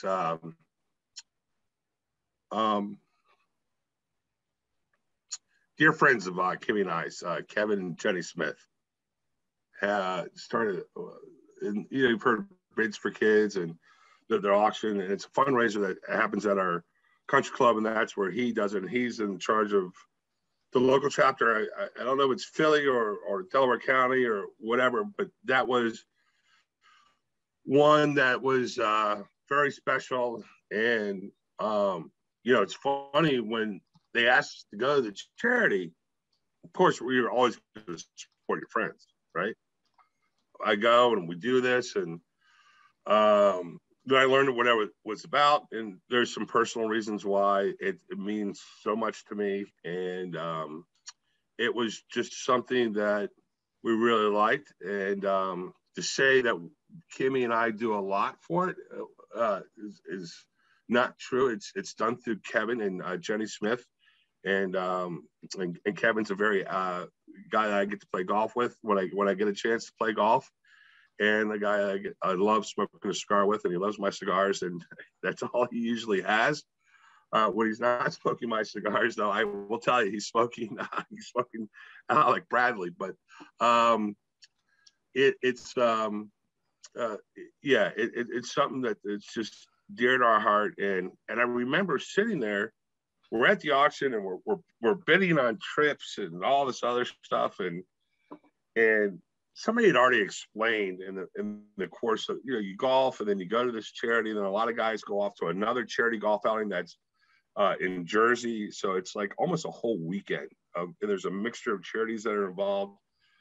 There's a thing called Iliad, and now I'm just complicating the story a little bit, but I said, Kev, what is this all about? And he goes, well, weren't you listening before? And I'm like, no, I was at the bar getting a drink and trying to figure out when I'm going to smoke a cigar.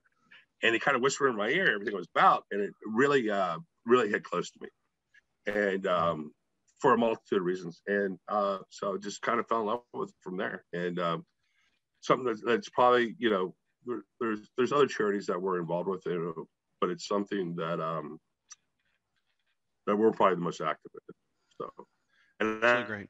I don't think we're active enough. And so thank you for giving us the opportunity to spotlight that and spotlight our dear friends, Kevin and Jenny Smith. So it's very sweet. Thank you. And I saw the buttons you put out there and all the other things for that. And that was very sweet. Thank you.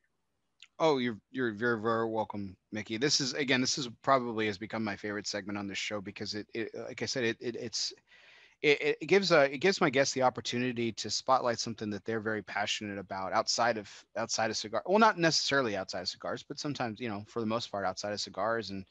And I've really chosen to make my show, about cigars, but more importantly about the people that I'm talking to. And right. When you, there are several things that I'm very passionate about in life, outside of my family.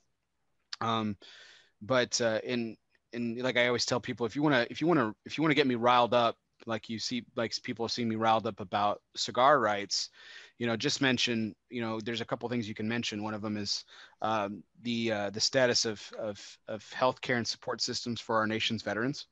My father was my father's a veteran, and if you want to get me riled up, just mention about the inadequacy of that in this country. And or ask my partner about it, who went to the Air Force Academy. Yeah, there's many more that we were involved. This is something that we've been a part of. Right. Because I would have loved to have put it in their CRA, and I'm not taking away from CRA. I'm not taking away from PCA. I'm not taking away from Cigars for Warriors.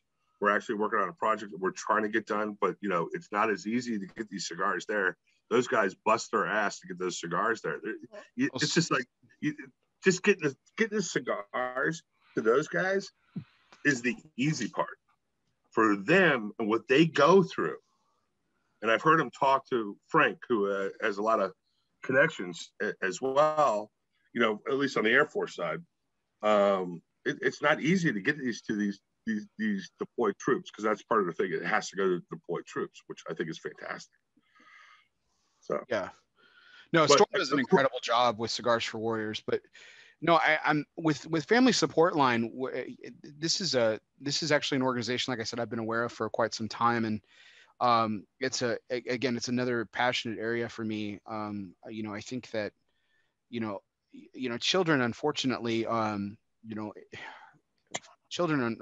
are voiceless in a lot of cases, and especially in when they're in difficult positions like this. This type of organization and the work that they do, and the work that you and your friends Kevin and I apologize, I forgot her name, Jenny and Kevin do, are giving a voice to those children, and it's beautiful. It really is. It's beautiful to a horrific circumstance, and the help and the aid and the work that organizations like Family Support Line do. Their hotline, which is amazing for people that they can call, like people that might think that somebody is in need, or a kid or a child, or somebody that's been on the bad side of what we're talking about, can have the ability to call that number. They don't know that number exists, but one of the things that is so helpful about this organization is getting that known, so they know that they have a resource to call. They take the appropriate measures to help that as well. So I think is awesome. Yeah, it really is. And so thank you for bringing it to our attention, Mickey. I really appreciate it. Really appreciate this opportunity to spotlight such a great organization. Kimmy and I think obviously Kevin and Jenny Smith more than anybody on that, for bringing it to our attention. So with every week, I always tell my guests this, Mickey. My wife and I. Can I just say one more thing too? Please, absolutely. And I would love to talk about St. Jude, because Frank unfortunately can't be here to talk about it. And we got to get Frank on the show too and talk about what he's bringing to the table. Can I ask a favor of you? Could you light up the St. Francis and the other St. Francis and do a rail smoke? And I know you're busy. You could still and rail smoke those two next to each other. We could talk about it when we get back to cigars. But get into, and then the St. Jude thing, and what I want to talk about with that, and I can't talk about too much because I don't know as much as Frank. Ever since the day I met Frank, for many years, he's always wears that lapel. If you ever see him and he's wearing a sport coat, you will always see that lapel pin on his lapel. The St. Jude's lapel? Yeah, he always has that. He is so passionate about that for so many reasons. It's phenomenal, and that's it's dear to my heart because it's so dear to his heart. Not because just of that, obviously, but he brought so much attention to me and to us and our company, and that's why it's prominent in our company as well. So that's wonderful. And so later tonight, Mickey, I'll be my wife and I will be making small donations to both organizations, Family Support Line and St. Jude, and I'll amend it in honor of you, your wife Kim, Frank, Kevin, and Jenny, who were able to bring these charities to light tonight. So thank you so much, and we look forward And to it. I would be short not to mention AJ, Frank's wife, Okay. is very a strong supporter. So if Frank is not doing something or having a communication with St. Jude, she is. His And wife she, is? she's a very talented person as well. She is an avid reader, and and you talk about the love of kids, of children. They're they're a great family, and he puts his family first and foremost. Family, charity, and life. That's his kind of his motto a little bit. So, and AJ's a phenomenal person as well. Wonderful. Well, thank you, Mickey. I really appreciate that. And again, I can't thank you enough for bringing these two charities to tonight's take. And I'm cutting and toasting the foots of the two St. Francis that I have in preparation for our final journey down your journey. So let's start with when you left Davidoff to become the national sales manager, director for CAO. So Yeah. Yano and his son Tim bring you in, and that's where And Eileen. So it was Jono. It's actually pronounced Jono. Jono. Even though it's Kano, as a lot of people call it. And CAO is, I always said Kano until I was corrected years later, but yeah. No, they never took offense to that. So they understood. What a life right there of his, and that unfortunately I never had the opportunity or the honor of meeting him, but what a life he led. Just a journeyman of so much and giving too. His legacy was philanthropy as well. So that's big time, amazingly. He came over from Turkey, went to Colombia, and that's where he met his wife, Essen, and she was on a teaching fellowship, and he was on for engineering. They fell in love, and yada yada yada, and the rest is history. Yeah, the rest is history. So had two beautiful kids, Tim and Eileen was a big part of the growth of that company as well. So, and I'd love to explore your time at CAO a little bit more in detail at some other time. But there is one thing I do want to bring up, because it was a very powerful moment that I learned about with you. So everyone knows the story. The Ostrander family sells to General, and of course you leave. Mickey, you still with me? Mickey? Yeah. Okay, sorry. We're back. Yeah. No problem. So you of course leave, and if memory serves correctly, you were one of the first in the company to actually leave. Is that correct? Yeah. No, I was the first. The first. Okay. And a very challenging time. In fact, as you've lamented in several interviews, you didn't smoke a cigar for a year. Yeah, about a year. During that time, what did cigars were kind of out of your system, so to speak? And you were, you'd found a new, I guess, course in life with Lincoln Financial and everything. Was the last thing you wanted to do was light up another cigar? Was it that far out of your mind, or you just wanted to get away from it?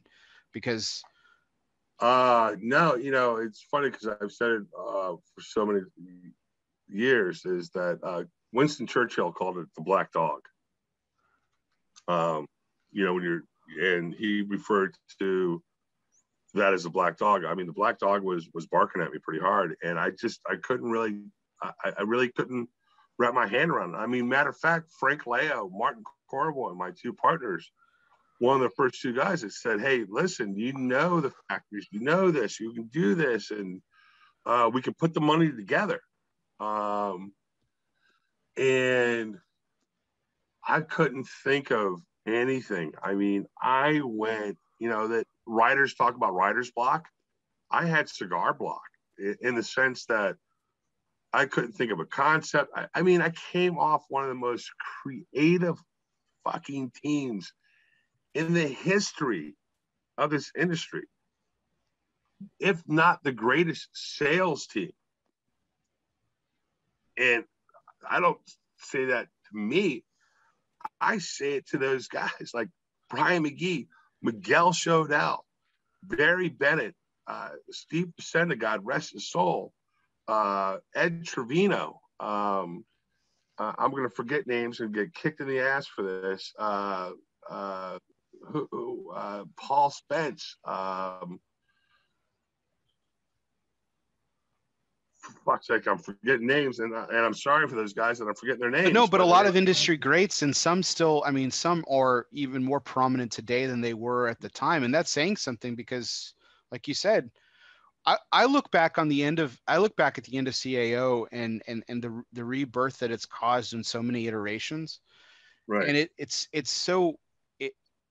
is staggering the amount of talent that you were around, and in some cases even assembled. I know you're quick to be humble about the fact that it wasn't about you, but I know you had a hand in bringing some of those people in. And I said yes. It's like, also, the think about that is, everybody thinks that John Huber is this uber like creative guy and blend guy. He's much more than that.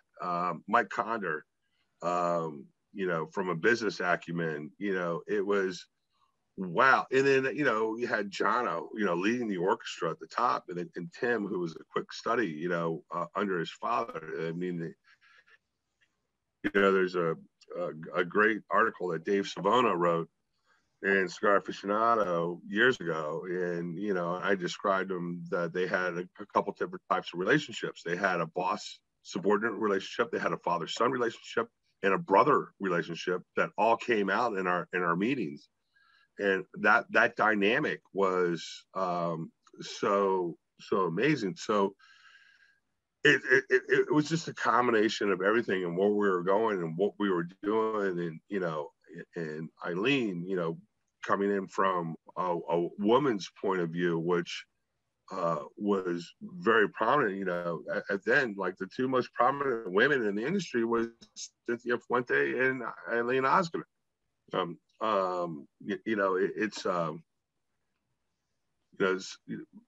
We don't have the social media back then to go back and you can see that. You can see it like through some of the print media. So yeah, it was something, and so me leaving, when I moved my family, when I say I moved my family, I moved the family, and I took total responsibility of that.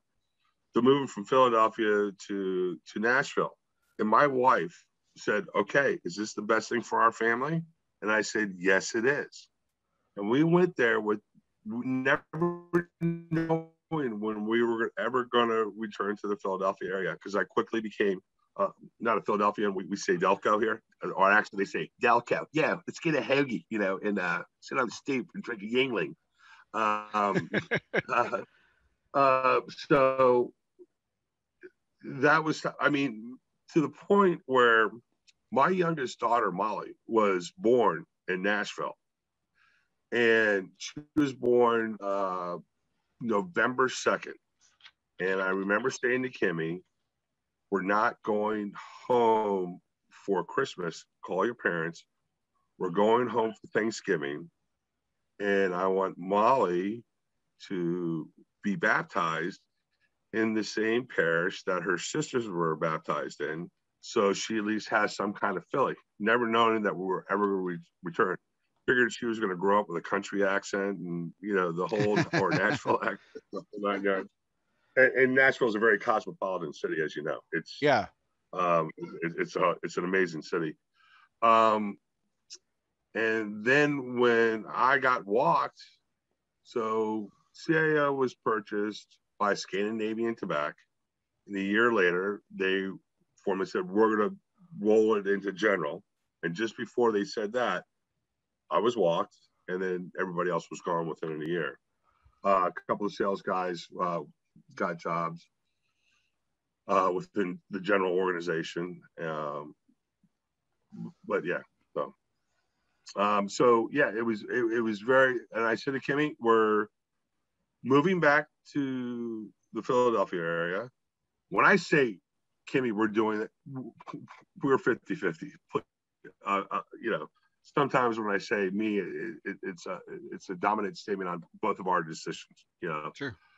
I said, the best thing for me to do is go back, finish up my master's at Penn, which is in Philadelphia.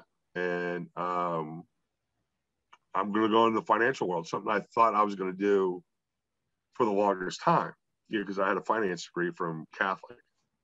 Right. It was politics or Wall Street were the choices back in the day. Yeah. And then politics started there because I had the internships. Right. So we didn't talk about the various shops, but that's a whole nother segment. That's kind of funny. Because that's back when you could get away with murder on Capitol Hill. It was unbelievable times. So yeah. And so Frank and, you know, Martin said, listen, I'm like, I can't think of anything. All I got to do, I got to get my family back on track. I got to get settled and get into, and quite honestly, I think maybe I threw in the towel. There was no place for me to go in the industry, and that was it. But it was always in the back of my mind. It was Anthony Mazzola, I think was he there? Offered me a part-time job at Haltz, and you know, just everybody was sweet. Everybody like, what can you do to keep touching the industry? I didn't want to touch it. I didn't return calls. I didn't do anything. The black dog was chasing me so hard. And I guess that's what I needed. You know, there's a plan for everything. You know, there's Lincoln and Peter Sims, who brought me in and took the time for me to finish my licenses and degrees, which was much harder than grad school, by the way. You know, you imagine taking exams again at fucking 38 years old, like. Well, the Series 7 is no joke. So. Yeah, well, I did 6, 63, 20, you name it. I took it, and then designations, AIF, and all these freaking things. I didn't even know what they meant. I just knew how to take a test. Which I didn't know how to do when I was younger, but yeah. So it was funny when I sold mutual funds. Everybody asked me about cigars. Now that I sell cigars, everybody's asking me about mutual funds. You can't escape sometimes your former life. You know, I get asked about insurance all the time. I haven't sold insurance for 5 years now. Well, I work for an insurance company. I was just on what insurance were you with? I was with State Farm. Oh, okay. So yeah, Steve DeBlassi. He's well, I don't use State Farm, but he's one of my good friends, and he's got a very thriving business here. And his Jeff DeBlassi has another one, Delaware County. But yeah, so yeah, that's a whole different breed. Yeah. So we talked about obviously the difficulty of leaving, the black dog chasing you. What was the moment you knew you were coming back? All right, it's happening. It's going to happen. It's done. It's a signed deal in my mind. I was still helping people do events or fundraisers or charity things. We just talked about Kevin and Jenny. With the sport line. And I called Rocky. I was either talking to Rocky or Nish. I said, listen, because they would send me cigars. Like everybody was sending me cigars. As long as I've been out in the industry, I never really had to pay for it.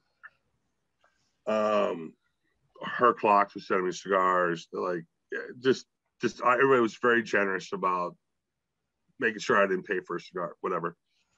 And I had called and said, listen, I got this charity out and I need it. And literally I don't want to pay for it. I can't afford it. Can you help me out? Yes. And then I just all started this whole spark. Get back in the business. Just talking to friends. And then there was a cigar event at my country club, Lanark Country Club. Lanark Country Club in Havertown, where I live. I live right off the Fifth Hole. And they were doing a cigar dinner, and we had this guy, Tom Coyne, coming in. He had just finished a book called, course called Scotland, and needed cigars. And Huber was like, I don't want to hear anymore. Just tell me the number and the different, what you need, blah, blah, blah, and send them. And I remember even talking to Huber or Condor or both of them and said, listen, because I know they were still like, if you need somebody to work part-time on the weekends, just because I wanted to be around it. Yeah. Let me know. They're like, no, our sales strategy is increased. You'll see stuff coming out, what we're doing. And so 2017, start talking to Rocky and go down to the factories and get back, and then had a conversation. Thought I was going to spend 18 down in the factories. Couldn't get down there. The political climate was nuts. January and 19, I already started like a small project, which is the Solamente, which you talked about a little bit earlier, and went down and had an interview. We went down to interview. This is so fucked up. We go down to interview Rocky. We had 40 I had 40 questions. God knows how many questions fucking Frank had. So like we're gonna go down and we're gonna walk in and we want these answers. We want these questions answered. Go in, walk into the room, and I think you've heard this before. I know you have. Walk in and it's Rocky, Nish, Nimish, Mr. B, Dave Bullock, Hamlet, sitting in the room, and come in, and Rocky's like, Micky. And I go, yeah. He goes, are you going to do what you did before? And I said, what does that mean? He goes, out on the streets, grinding it, doing this, doing that. And I go, yes. He goes, let me ask you something. Let me see the numbers. Let me see what you got in the tank, like money-wise. Well, let me see. I want to see your P&L. I want to see. Well, we don't have a fucking P&L. We don't have cigars. We wanted to see our documents. You know, we said sign an NDA. I'm like, why are we signing an NDA? He goes, well, non-disclosure. He goes, this is to protect you, not me. You're like, we're not going to say anything. And it was just and walk out. And we're going back to go check into the hotel, and we're going to go meet him up at Burn for drinks later. We're on the way back, and Frank goes, did we interview them or they interview us? I go, we got interviewed. And he goes, what was the other two manufacturers you wanted to work with? I'm like, it doesn't matter, because this was the first I thought we didn't need to talk to the other two. And it was pretty funny. So long story short, none of those 40 questions got answered. They did kind of, but we didn't have time to write down notes because we were too busy answering questions. Right. Well, I think that's I think that's a really enlightening story in a lot of ways, because for all the positive accolades, and they're all deserved.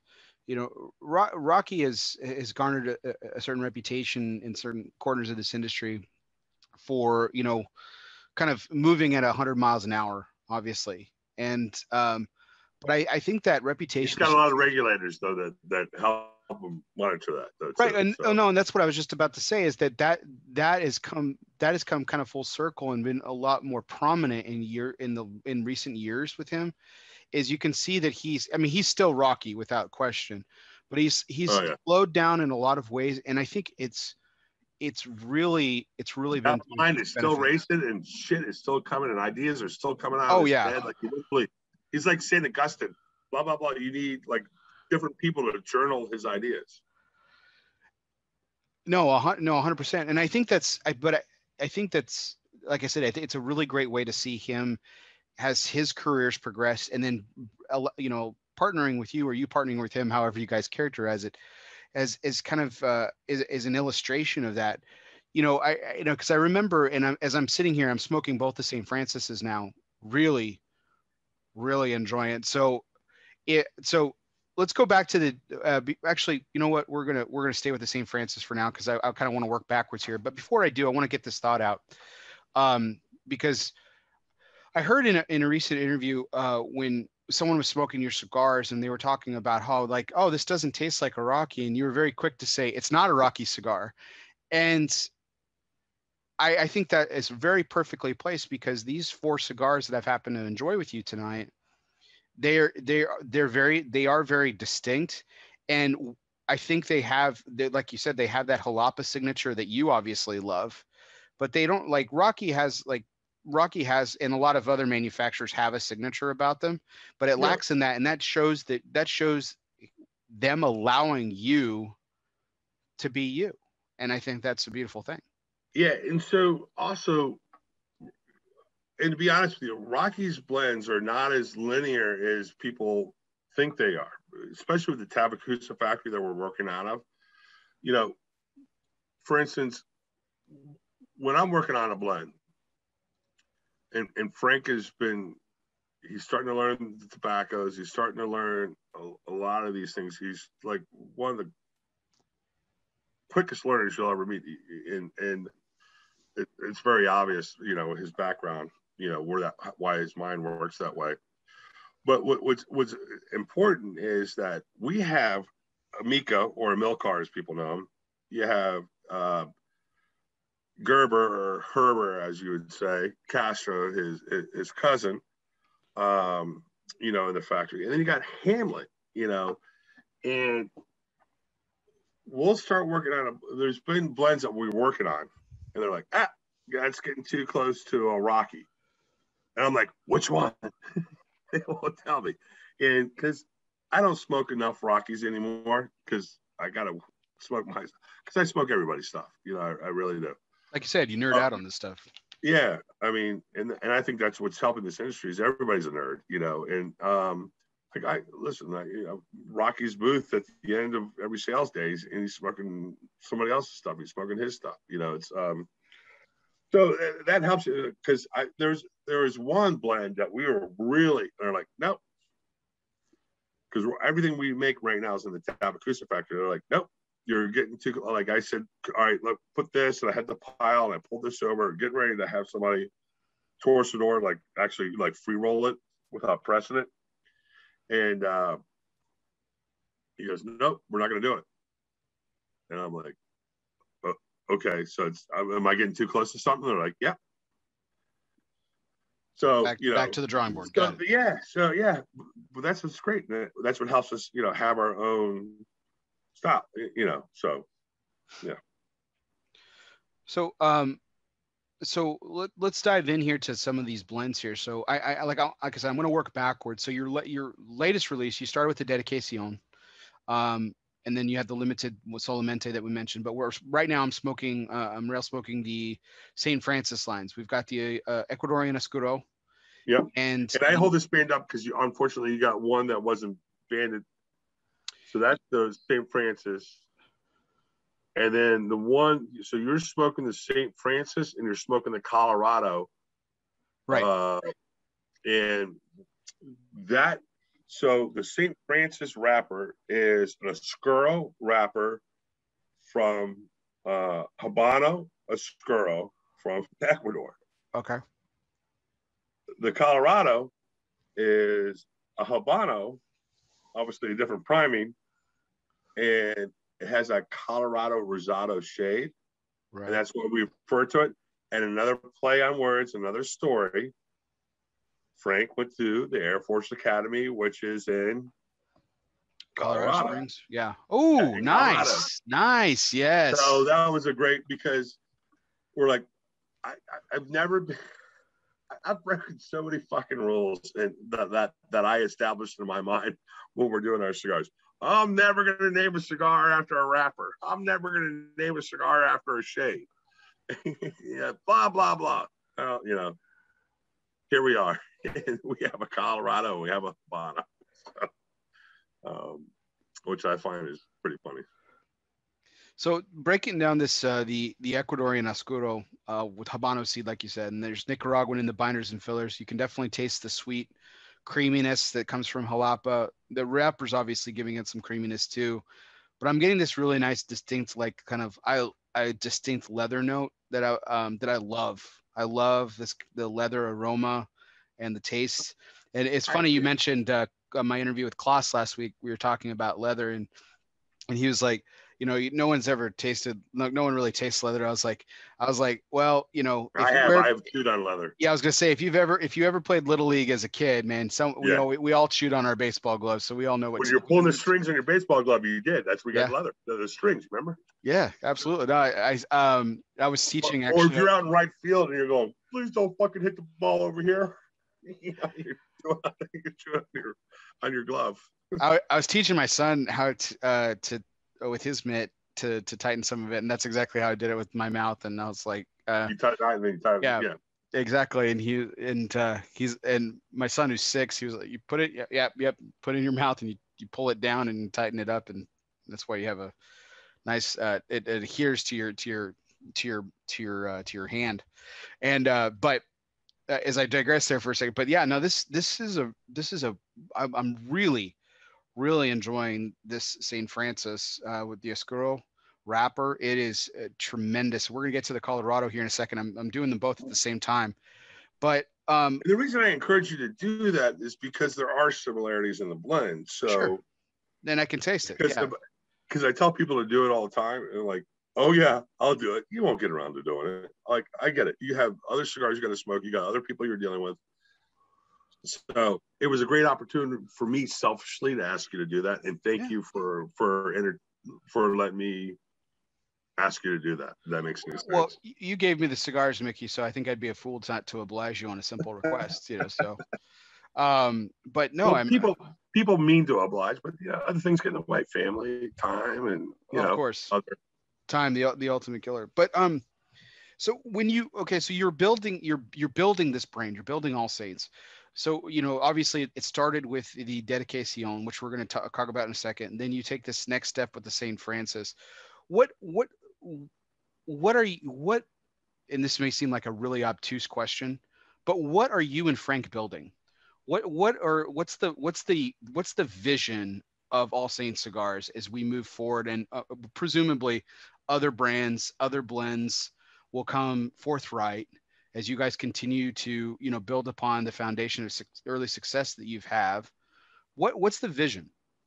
Well, thank you for saying early success. So appreciate that. My thing is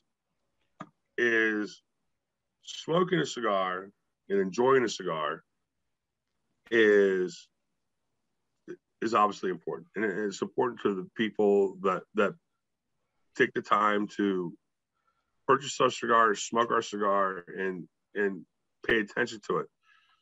We want to be, Collar and all these guys talk about big, hairy, audacious goals and all these things. And I'm going to be realistic. We want to be a horse in the stable. We want to be, when you go there, you're going to get your anchors. And one day we'll be an anchor. We really will. How do you build an army? One soldier at a time. How do you eat an elephant? One bite at a time, right? So we know that's going to happen. And we have a lot of friends that we are the anchor. But, that needs to get a little bit bigger.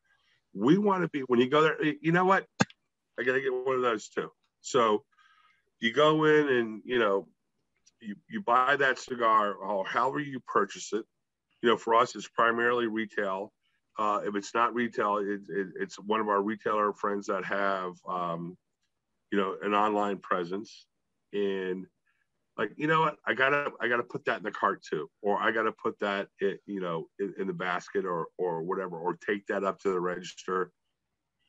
That's what we want to be. We want to be a part of your portfolio, from a consumer standpoint.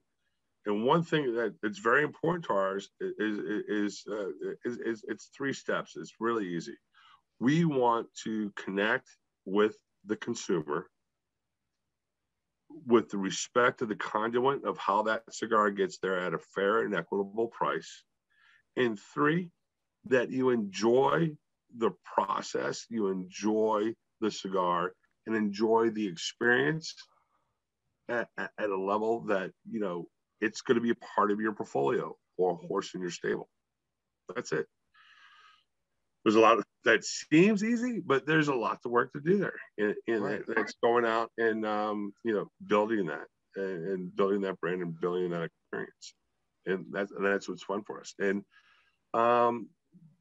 we have a mild cigar that we're working on. We've actually been done. It's just that it's just not going to get into the circuit until 2022. And quite frankly, we have a lot of blends. We have a lot of names. But we really went from 0 to 100 miles per hour, and with 4 lines or 4 blends out there, and with a 5th one, that's enough. We still have to get the dedication on the shelf, and then the St. Francis, and then talk about the Colorado and the Habano. They're going to come out in October. So absolutely. So as you're kind of going back into the shops, and we talked about your tremendous network and incredible relationships that you've built over the years, and I remember this interview that you gave for at Havana Phil's, and in Greensboro. My Lord. And so, you actually watch? Are you one of the 5 people that watched that one? I didn't watch it. I listened to it. I don't know how many people listened to it, but I listened to it. No, I'm kidding. I love Phil. No, Phil's a great guy. I had the opportunity to spend some time with him at on a Davidoff trip a couple years ago, and met his late father. Incredible character. And it was so I was, even though I just met him that one time, and he passed just a few months later. Yeah. I was so saddened by that, because I know that Coop was really close with him, and a lot of people that I know in the industry really that I am particularly close with were close with him as well. And that his death hit me in a weird way, because I just think about the times that I could have had with him, and the things that I could have learned from him.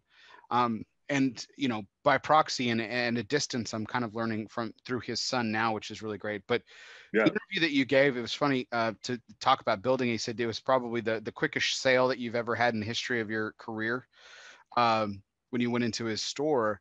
Yeah, he posted on your thing. You know that, right? Yeah. I was the first sale. Yeah, he was. But what? As you've gone into other shops and you're reintroducing yourself and everything, what's been the biggest surprise about going into some of your old haunts and visiting some old friends, and you're talking about this latest project? What's been some of your biggest surprise? My biggest surprise, when my biggest surprise is how many people have said yes right away. I was flattered by that. I mean, obviously, people I know that said, all right, let me sit down, let's smoke it. It's a yes, but let me see how I'm going to sell this yes. And wow, the cigar is worthy of the yes. And I think that's been surprising and flattering. I think biggest surprise, it'll probably come to me. Well, let me frame it this way, Mickey. And I know your answer is coming from a place of sincerity, and so is your humility. I have absolutely no doubt. So I'm not putting that into question. So let me contextualize my follow-up here. I know that's coming from a place of sincerity, but given the amount of years and the dedication, not to be too punny, the dedication that you've put into this industry and into this industry and into cigars and everything, is it really was a shock for you to be so welcomed back? It really was. Yeah, remember I was out for a couple of years, so yeah, of course, yeah. So it was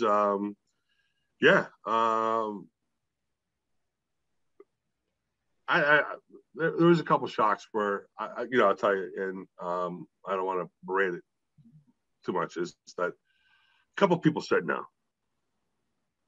and that fucking pissed me off. I'm like, these are a couple of retailers that I've bent over backwards for, helped them with extended terms when they were going through financial issues and stuff like that. And I was like, really? You know, and that, but there's plenty of people that are willing to bring us in and learn as a lesson. You're only as good as your last visit. And I've said it a million times. You're only as good as your last visit. I've heard you say that. And I always say, if you've only been to one retail store, you've only been to one retail store. They're all different. But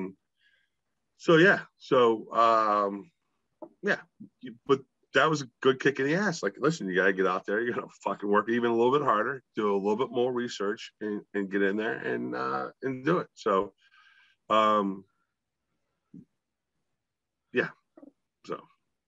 but more positive than negative.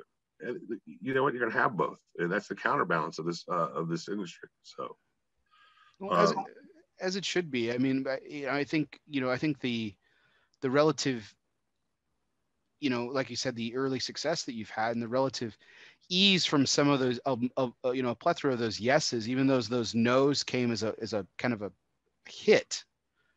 I think I'm really liking this part of our conversation because I can tell that you're really focusing on those people who are taking a chance on you, and you got to focus on other people that say yes. You got to get that shit back out the door. That shit. Sorry. You got to get those cigars back out the door and get them back in the door. Mm-hmm. So a no just means when you have time again, you address it again. Yeah, not now. Yes means you got the rope. Don't hang yourself with it. Yeah, absolutely. You worked in retail. I mean, how many people have come in and told a great story? We were talking about a guy, Brahani, earlier. How many people told a great story and came in and got all fired up, and the team in that retail store can't wait to sell that cigar. Yeah.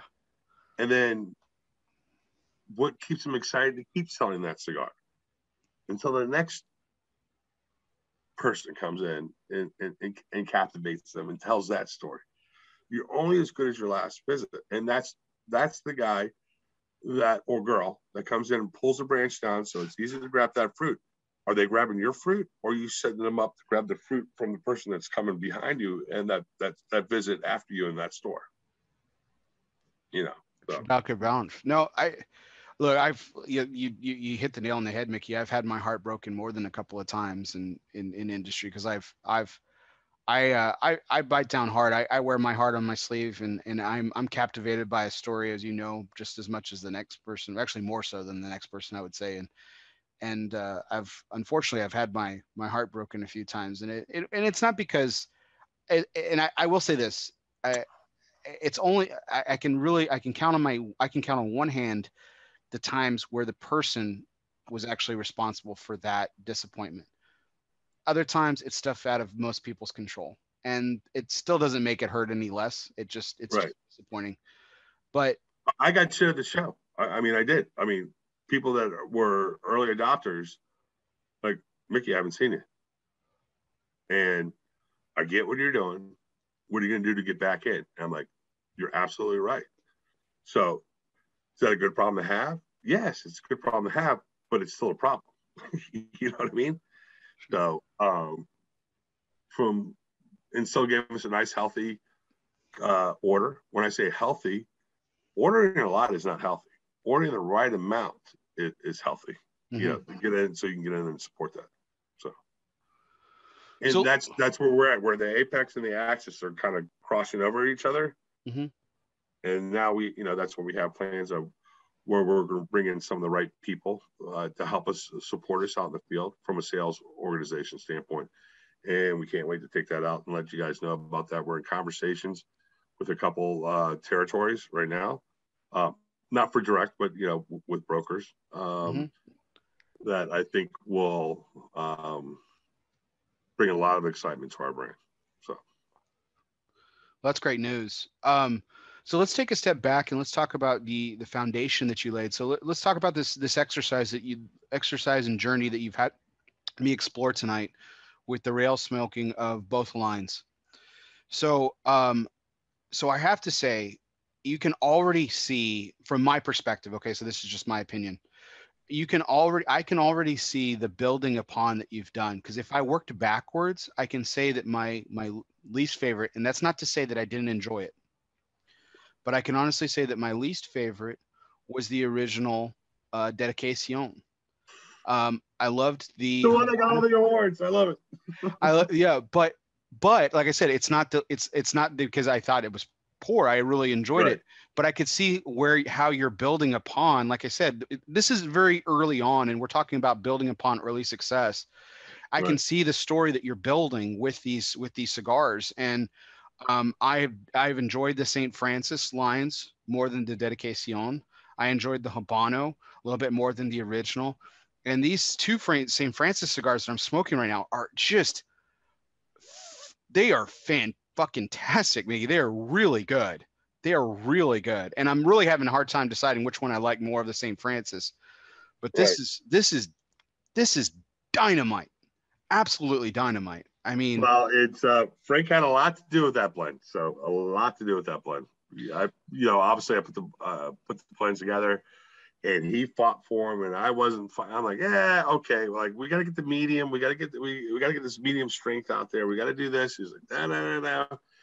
And the response has been absolutely tremendous. So, well, I think for that medium plus guy to full, I think it's on there, and I think, and I hope it's going to get a ton of accolades over the next, couple months or wherever. Everybody's got a different cycle of how they analyze it. We always say, like, who gives a shit about a score until you get a good one? Like, when the Dedication got a 91 from Half Wheel, like, oh, okay, maybe we'll start talking about the 91 we got from it.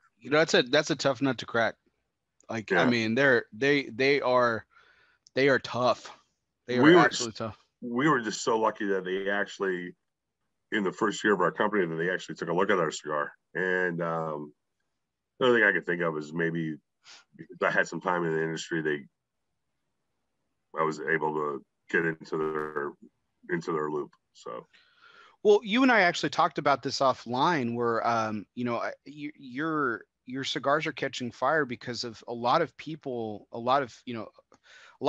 would say, of, I guess, particular and we'll just call it picky tastes, have really enjoyed what you're putting together. And it's easy to see from tonight's exercise, because, I mean, like I said, I've really enjoyed it. Like I said, like, just because the original was my least favorite of the four tonight doesn't make it a poor cigar. In fact, I really enjoyed it. In fact, we talked about it earlier. Yeah, I'm excited to go back. Yeah, I'm excited to go back to it.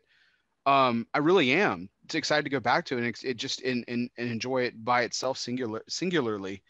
But I've really enjoyed this exercise because I you're right, Mickey. I don't do this. And I told you this. I'm gonna drive you crazy. I have to take a break. No problem. That's fine. So, and then we'll come back. Can you give a bronze and a silver and a gold to the four cigars you've had tonight? Okay, I'll try. I'll really try. The St. Francis is giving me a run for my money. I'm going back, but yeah, we'll do that.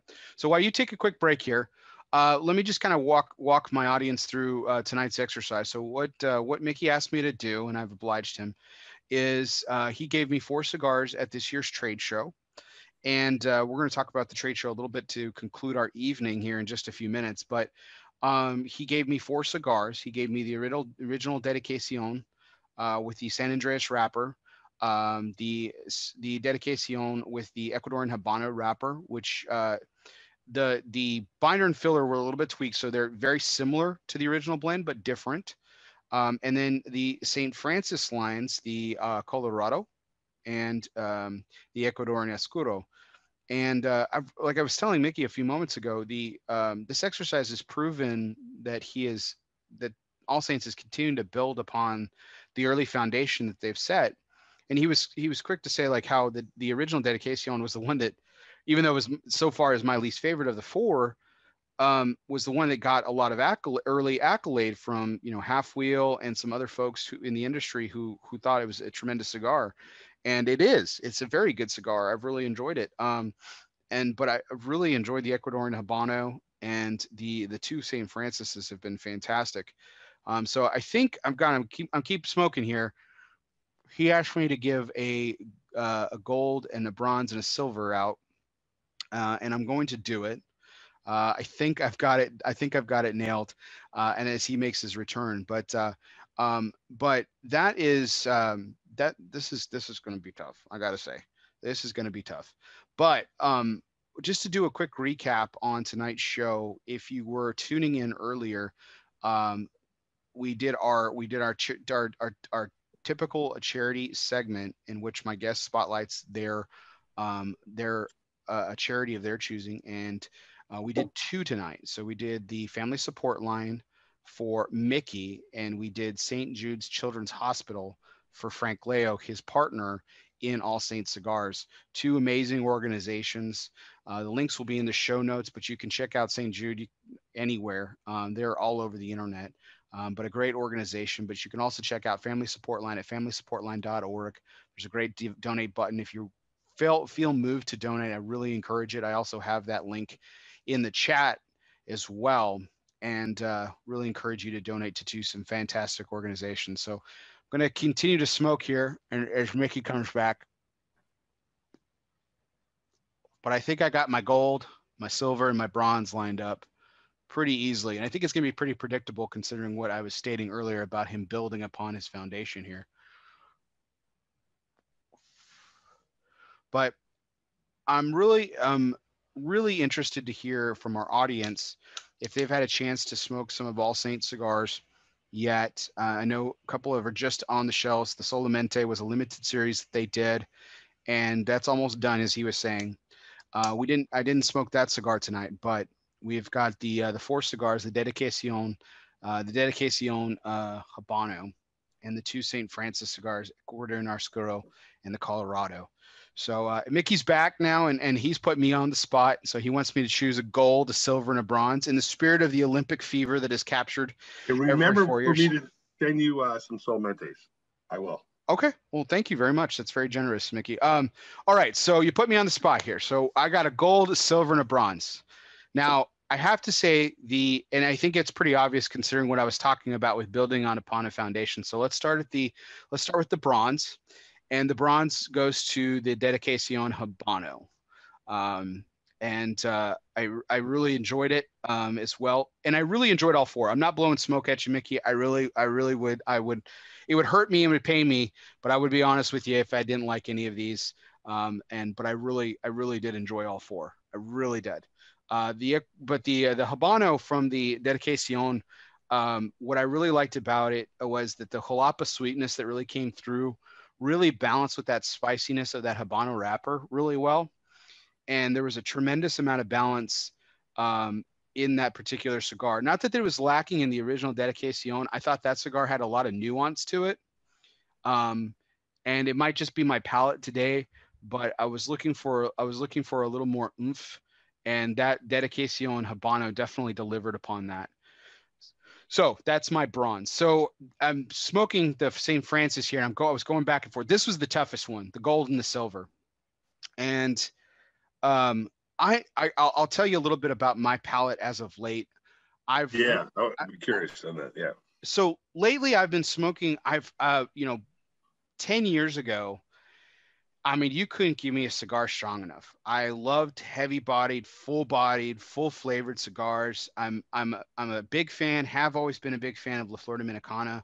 I love that delivered, full-bodied flavor and everything. But as my palate's developed, I've really enjoyed more nuanced, even milder, full-flavored cigars that really captivate the palate in a good way. Right. So lately, I would say I'm just more in the middle. I really enjoyed medium to full cigars, and that I can enjoy any period of time. I don't have to prep myself. I don't have to like eat a rich meal to balance it or anything like that. I can enjoy cigars like this, and that's something I can say about all four of these cigars, because I can enjoy any of these at any time of day, which for me is a great compliment to have. You talked about having that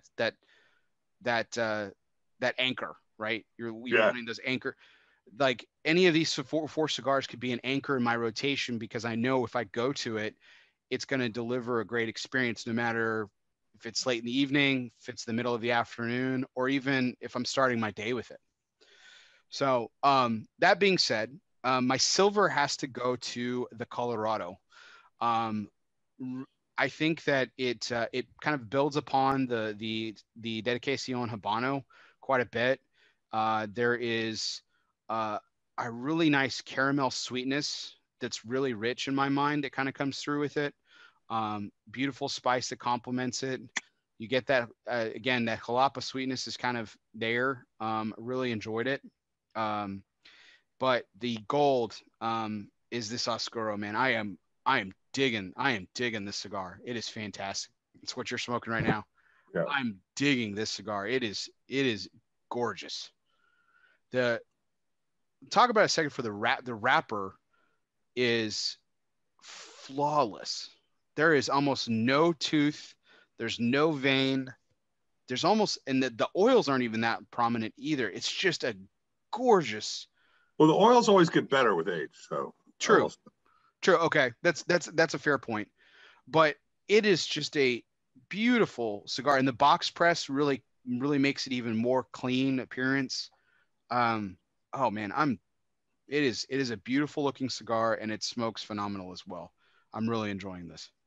I love it. Thank you. So that's my gold, my silver, and my bronze. But like I said, I'm really excited to go back to the original Dedicación singularly, just to kind of experience that and get a full appreciation for it. I have a feeling though, because you brought up a good point about age, I have a feeling that these four could easily kind of shift in rank, as time goes by for me personally. I don't know. I don't know how it is for you. Yeah. What I would say is it would be a while for if your palate was the same a year from now or 18 months from now, even 2 years, you would probably rank them the same. That's fair. Okay. All right. Yeah. So,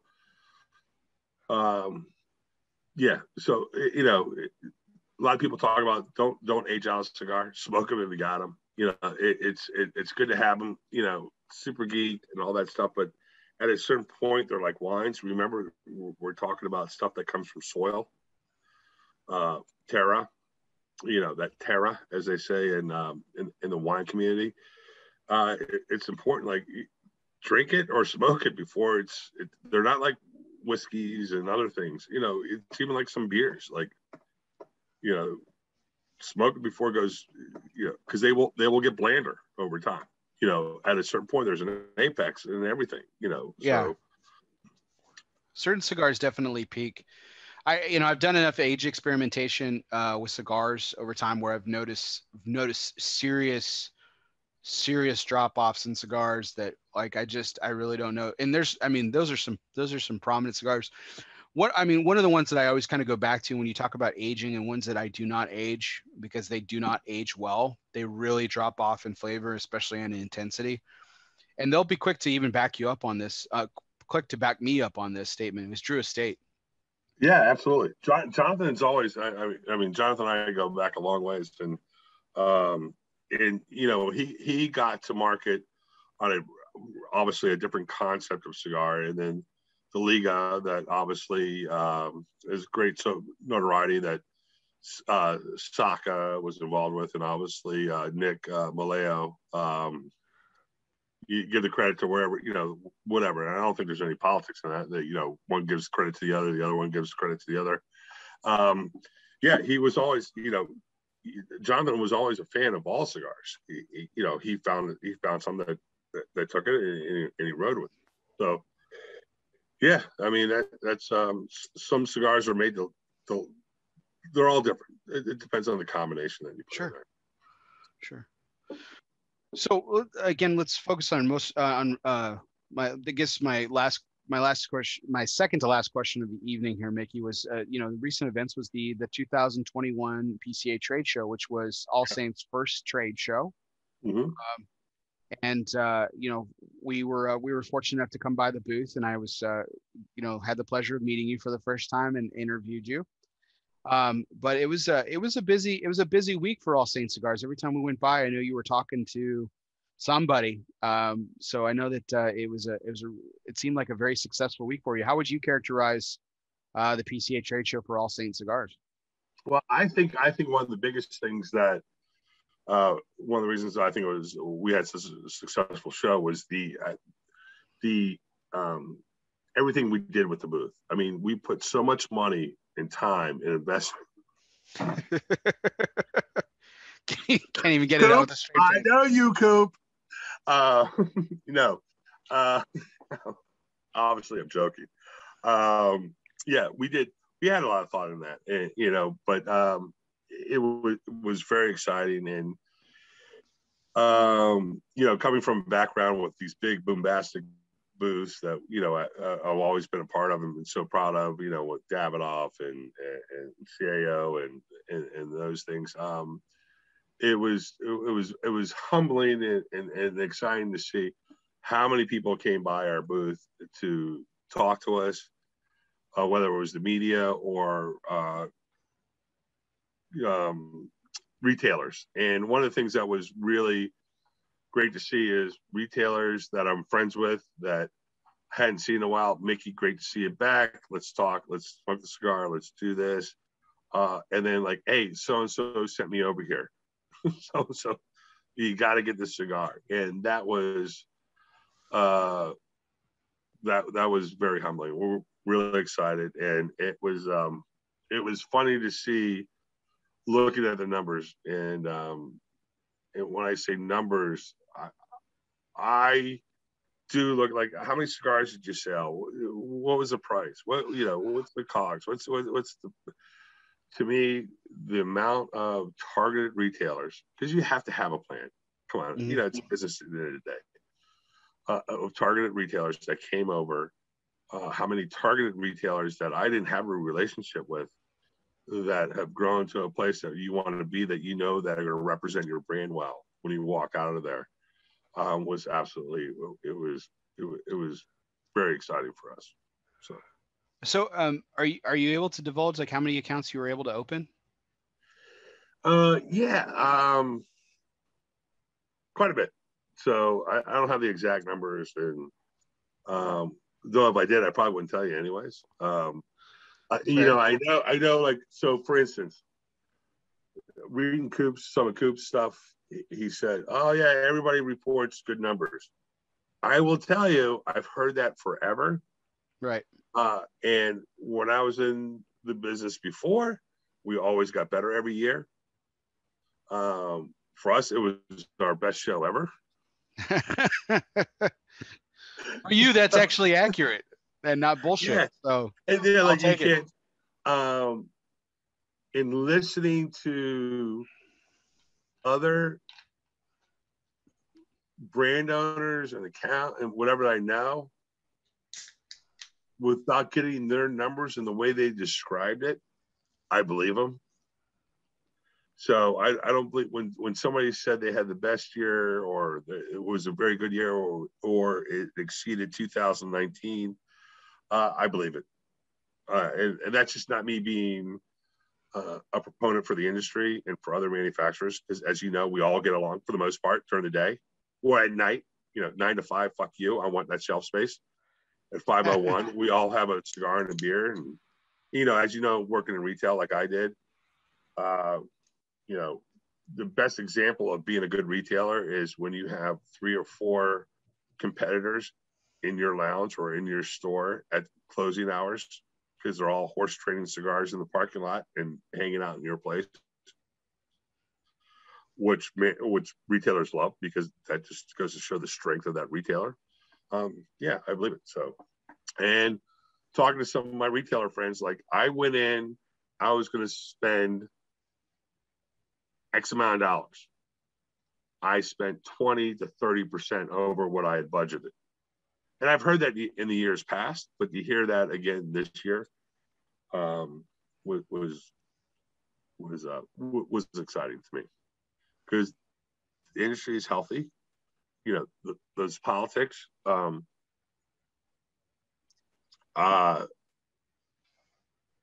made a commitment to CRA. It didn't get to me about being in that picture. Like, they asked me to be in that picture, but I didn't know they had asked me to be in the picture.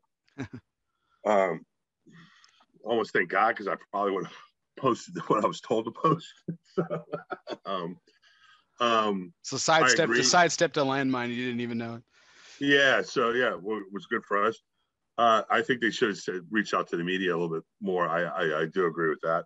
At least for the fact for the exposure, get all those people in that one picture was amazing. So It really, yeah. At the heart of it, that picture was very what powerful. what the intent was, I thought was very good.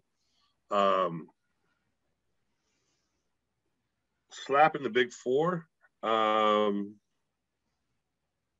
don't know. That's not my route. Again, let's talk about the positives. So Yeah, like the age-old, mantra, Mickey. The road to hell is paved with good intentions. But I mean, at the end of the day, to turn about a phrase, right? At the end of the day, that to me, I take away the positive of that image, and that was a very powerful photo to see so many, again, like you said, from 9 to 5, you guys want that shelf space, and you guys are competitors like anything else. But I love this industry for that moment, because at the end of the day, you've got people hugging each other that are fighting each other out for that shelf space, and that's that's a great. But it's always been that way. I mean, even though with the 8 or so years that I had off, even though I wasn't visible in the industry, but I was still observing what was going on. That has never changed, and I think that's what's healthy and we need. And I think with today's media and what you guys are doing and the new media, such astute learners, and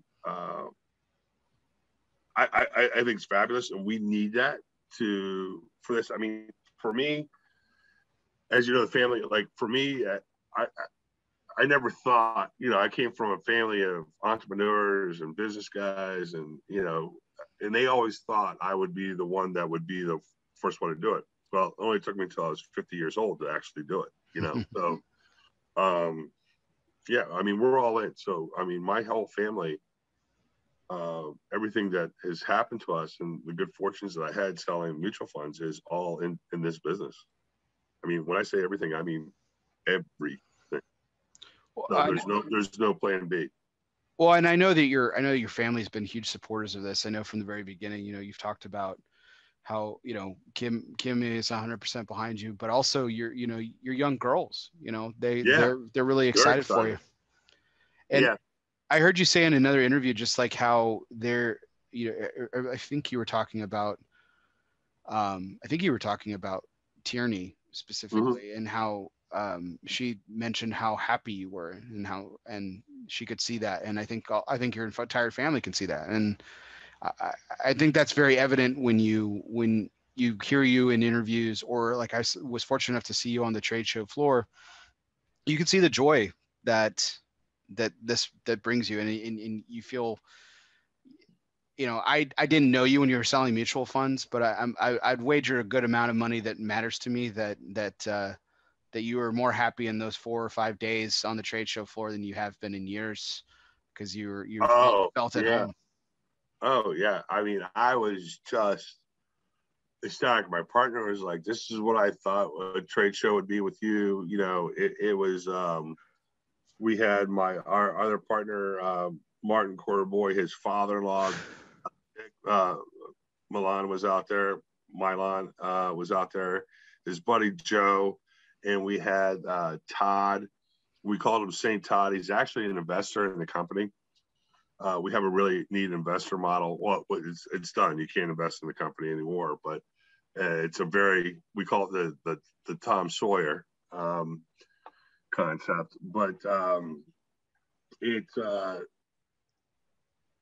they were, they were all excited. And when I was giving updates to my wife and my kids, so they were, my 3 daughters are so ecstatic that I'm back in the business.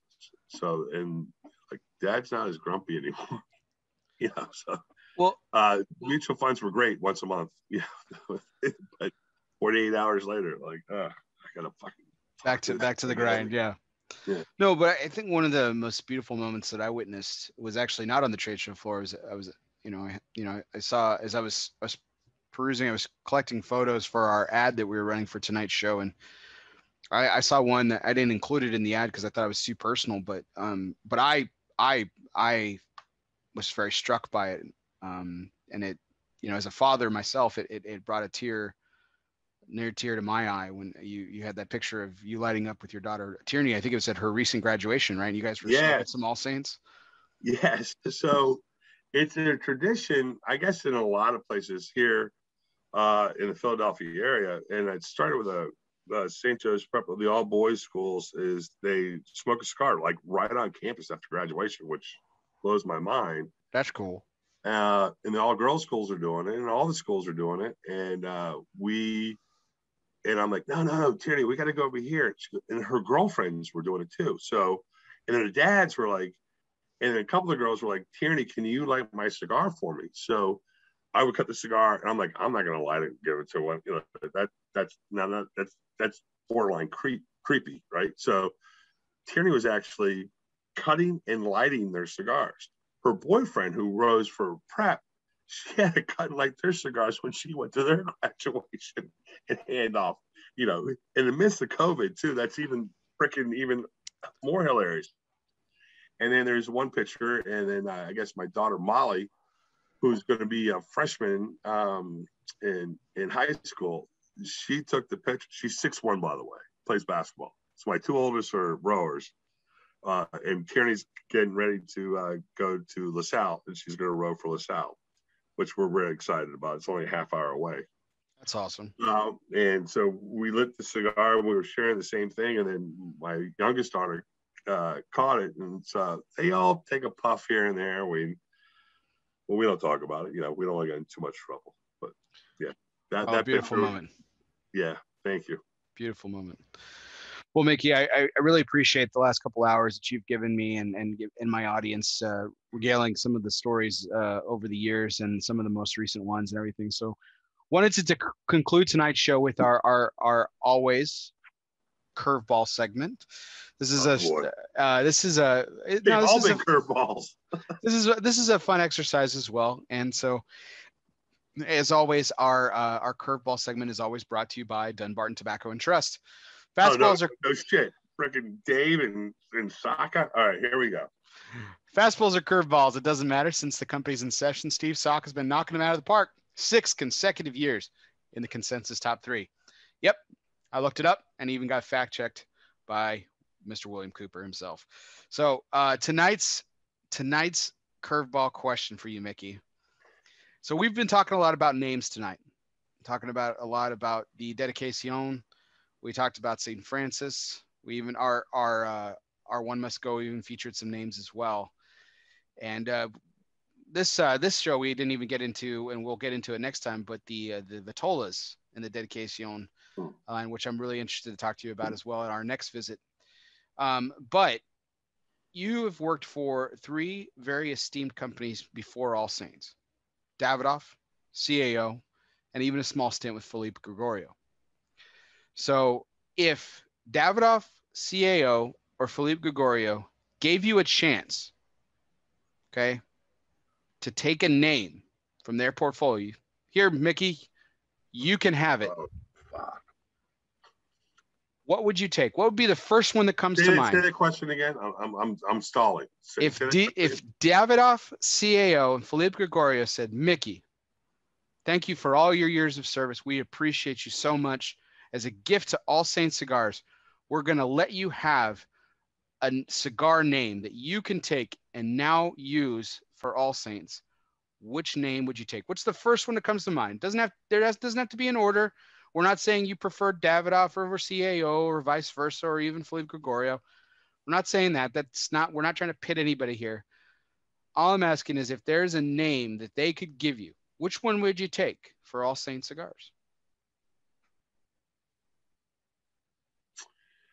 It would have to be can I give you my top 3? Sure, you could answer it however you want. So it would be top 3 would be not in any particular order. Gold from CAO. Okay. Great name. Avo Domain. Oh, it's my jam. Love that cigar. Well, it was just Domain. Mm-hmm. And Griffin. Ooh, nice. Okay. Yeah. From Davidoff. Okay. And the story behind Griffin and the story behind Domain they're both fucking amazing. Yeah. And the story behind Gold is the most amazing story of all the three of them. That's an offline story. No worries. So Gold, Domain, and Griffins make up your top three in no particular order. We're not about hurt feelings on the show. So wonderful. Well, Micky, thank you so much. What a great show this has been. A great conversation. I'm looking forward to having you back on the show because there's so much we left on the table because you have such a rich and storied history. And I look forward to our next conversation and really appreciate your time tonight. So thank you so much. Thank you. I don't know if you're going to ask, but you've asked like where we're at right now is the best way to go is go to allsaintscigars.com. So it's allsaintscigars.com. I have a couple other appearances I'm doing. We're going to be out in the field. I will be out Colorado for the Rocky Mountains Festival. So nice. On the 28th. And other updates you can find on either social media or our boy over at Ash Daily. So Chris is amazing. What a sweetest guy. I tell you what, he dropped off those macadamia nut chocolate things on our booth, and that was like the lifesaver for us. So he's amazing. Yeah, Chris does an incredible job with his brand, and so excited to see what the next steps are for All Saints. Great early success, and this is only the beginning. So this is so exciting, Micky. Really excited to have you on. And the world needs more bear hugs. The world needs more bear hugs. Absolutely. Couldn't agree more. Can't wait to give you another one, Micky. So to our audience out there, thanks for tuning in tonight. Really appreciate all your likes, shares, and comments. Continue those coming on. If you are a fan of the show, be sure you go to our Facebook page, ELOSOFUMAR, and like the page. You can check out a calendar of upcoming events there, as well as our YouTube page under the same name, ELOSOFUMAR. You can hit the subscribe button. Or if you're listening to the show later on, wherever you listen to podcasts, you can always find us on Apple Podcasts, Spotify, Google Play, Podbean, or wherever you listen to podcasts. For sure, again, that you hit that download, subscribe, and review button. And if you already are a subscriber, do me a favor. Hit unsubscribe. Just don't forget to hit resubscribe because that really helps my numbers and it allows me to get great, phenomenal guests like my guest this evening, Mr. Micky Pegg. So for everyone out there, this was our 178th take. Live from the Alec Bradley Lone Star Studios of Euless, Texas. I'm your host, Barry Duplessis, as always. And guess what, everybody? We'll see you next time.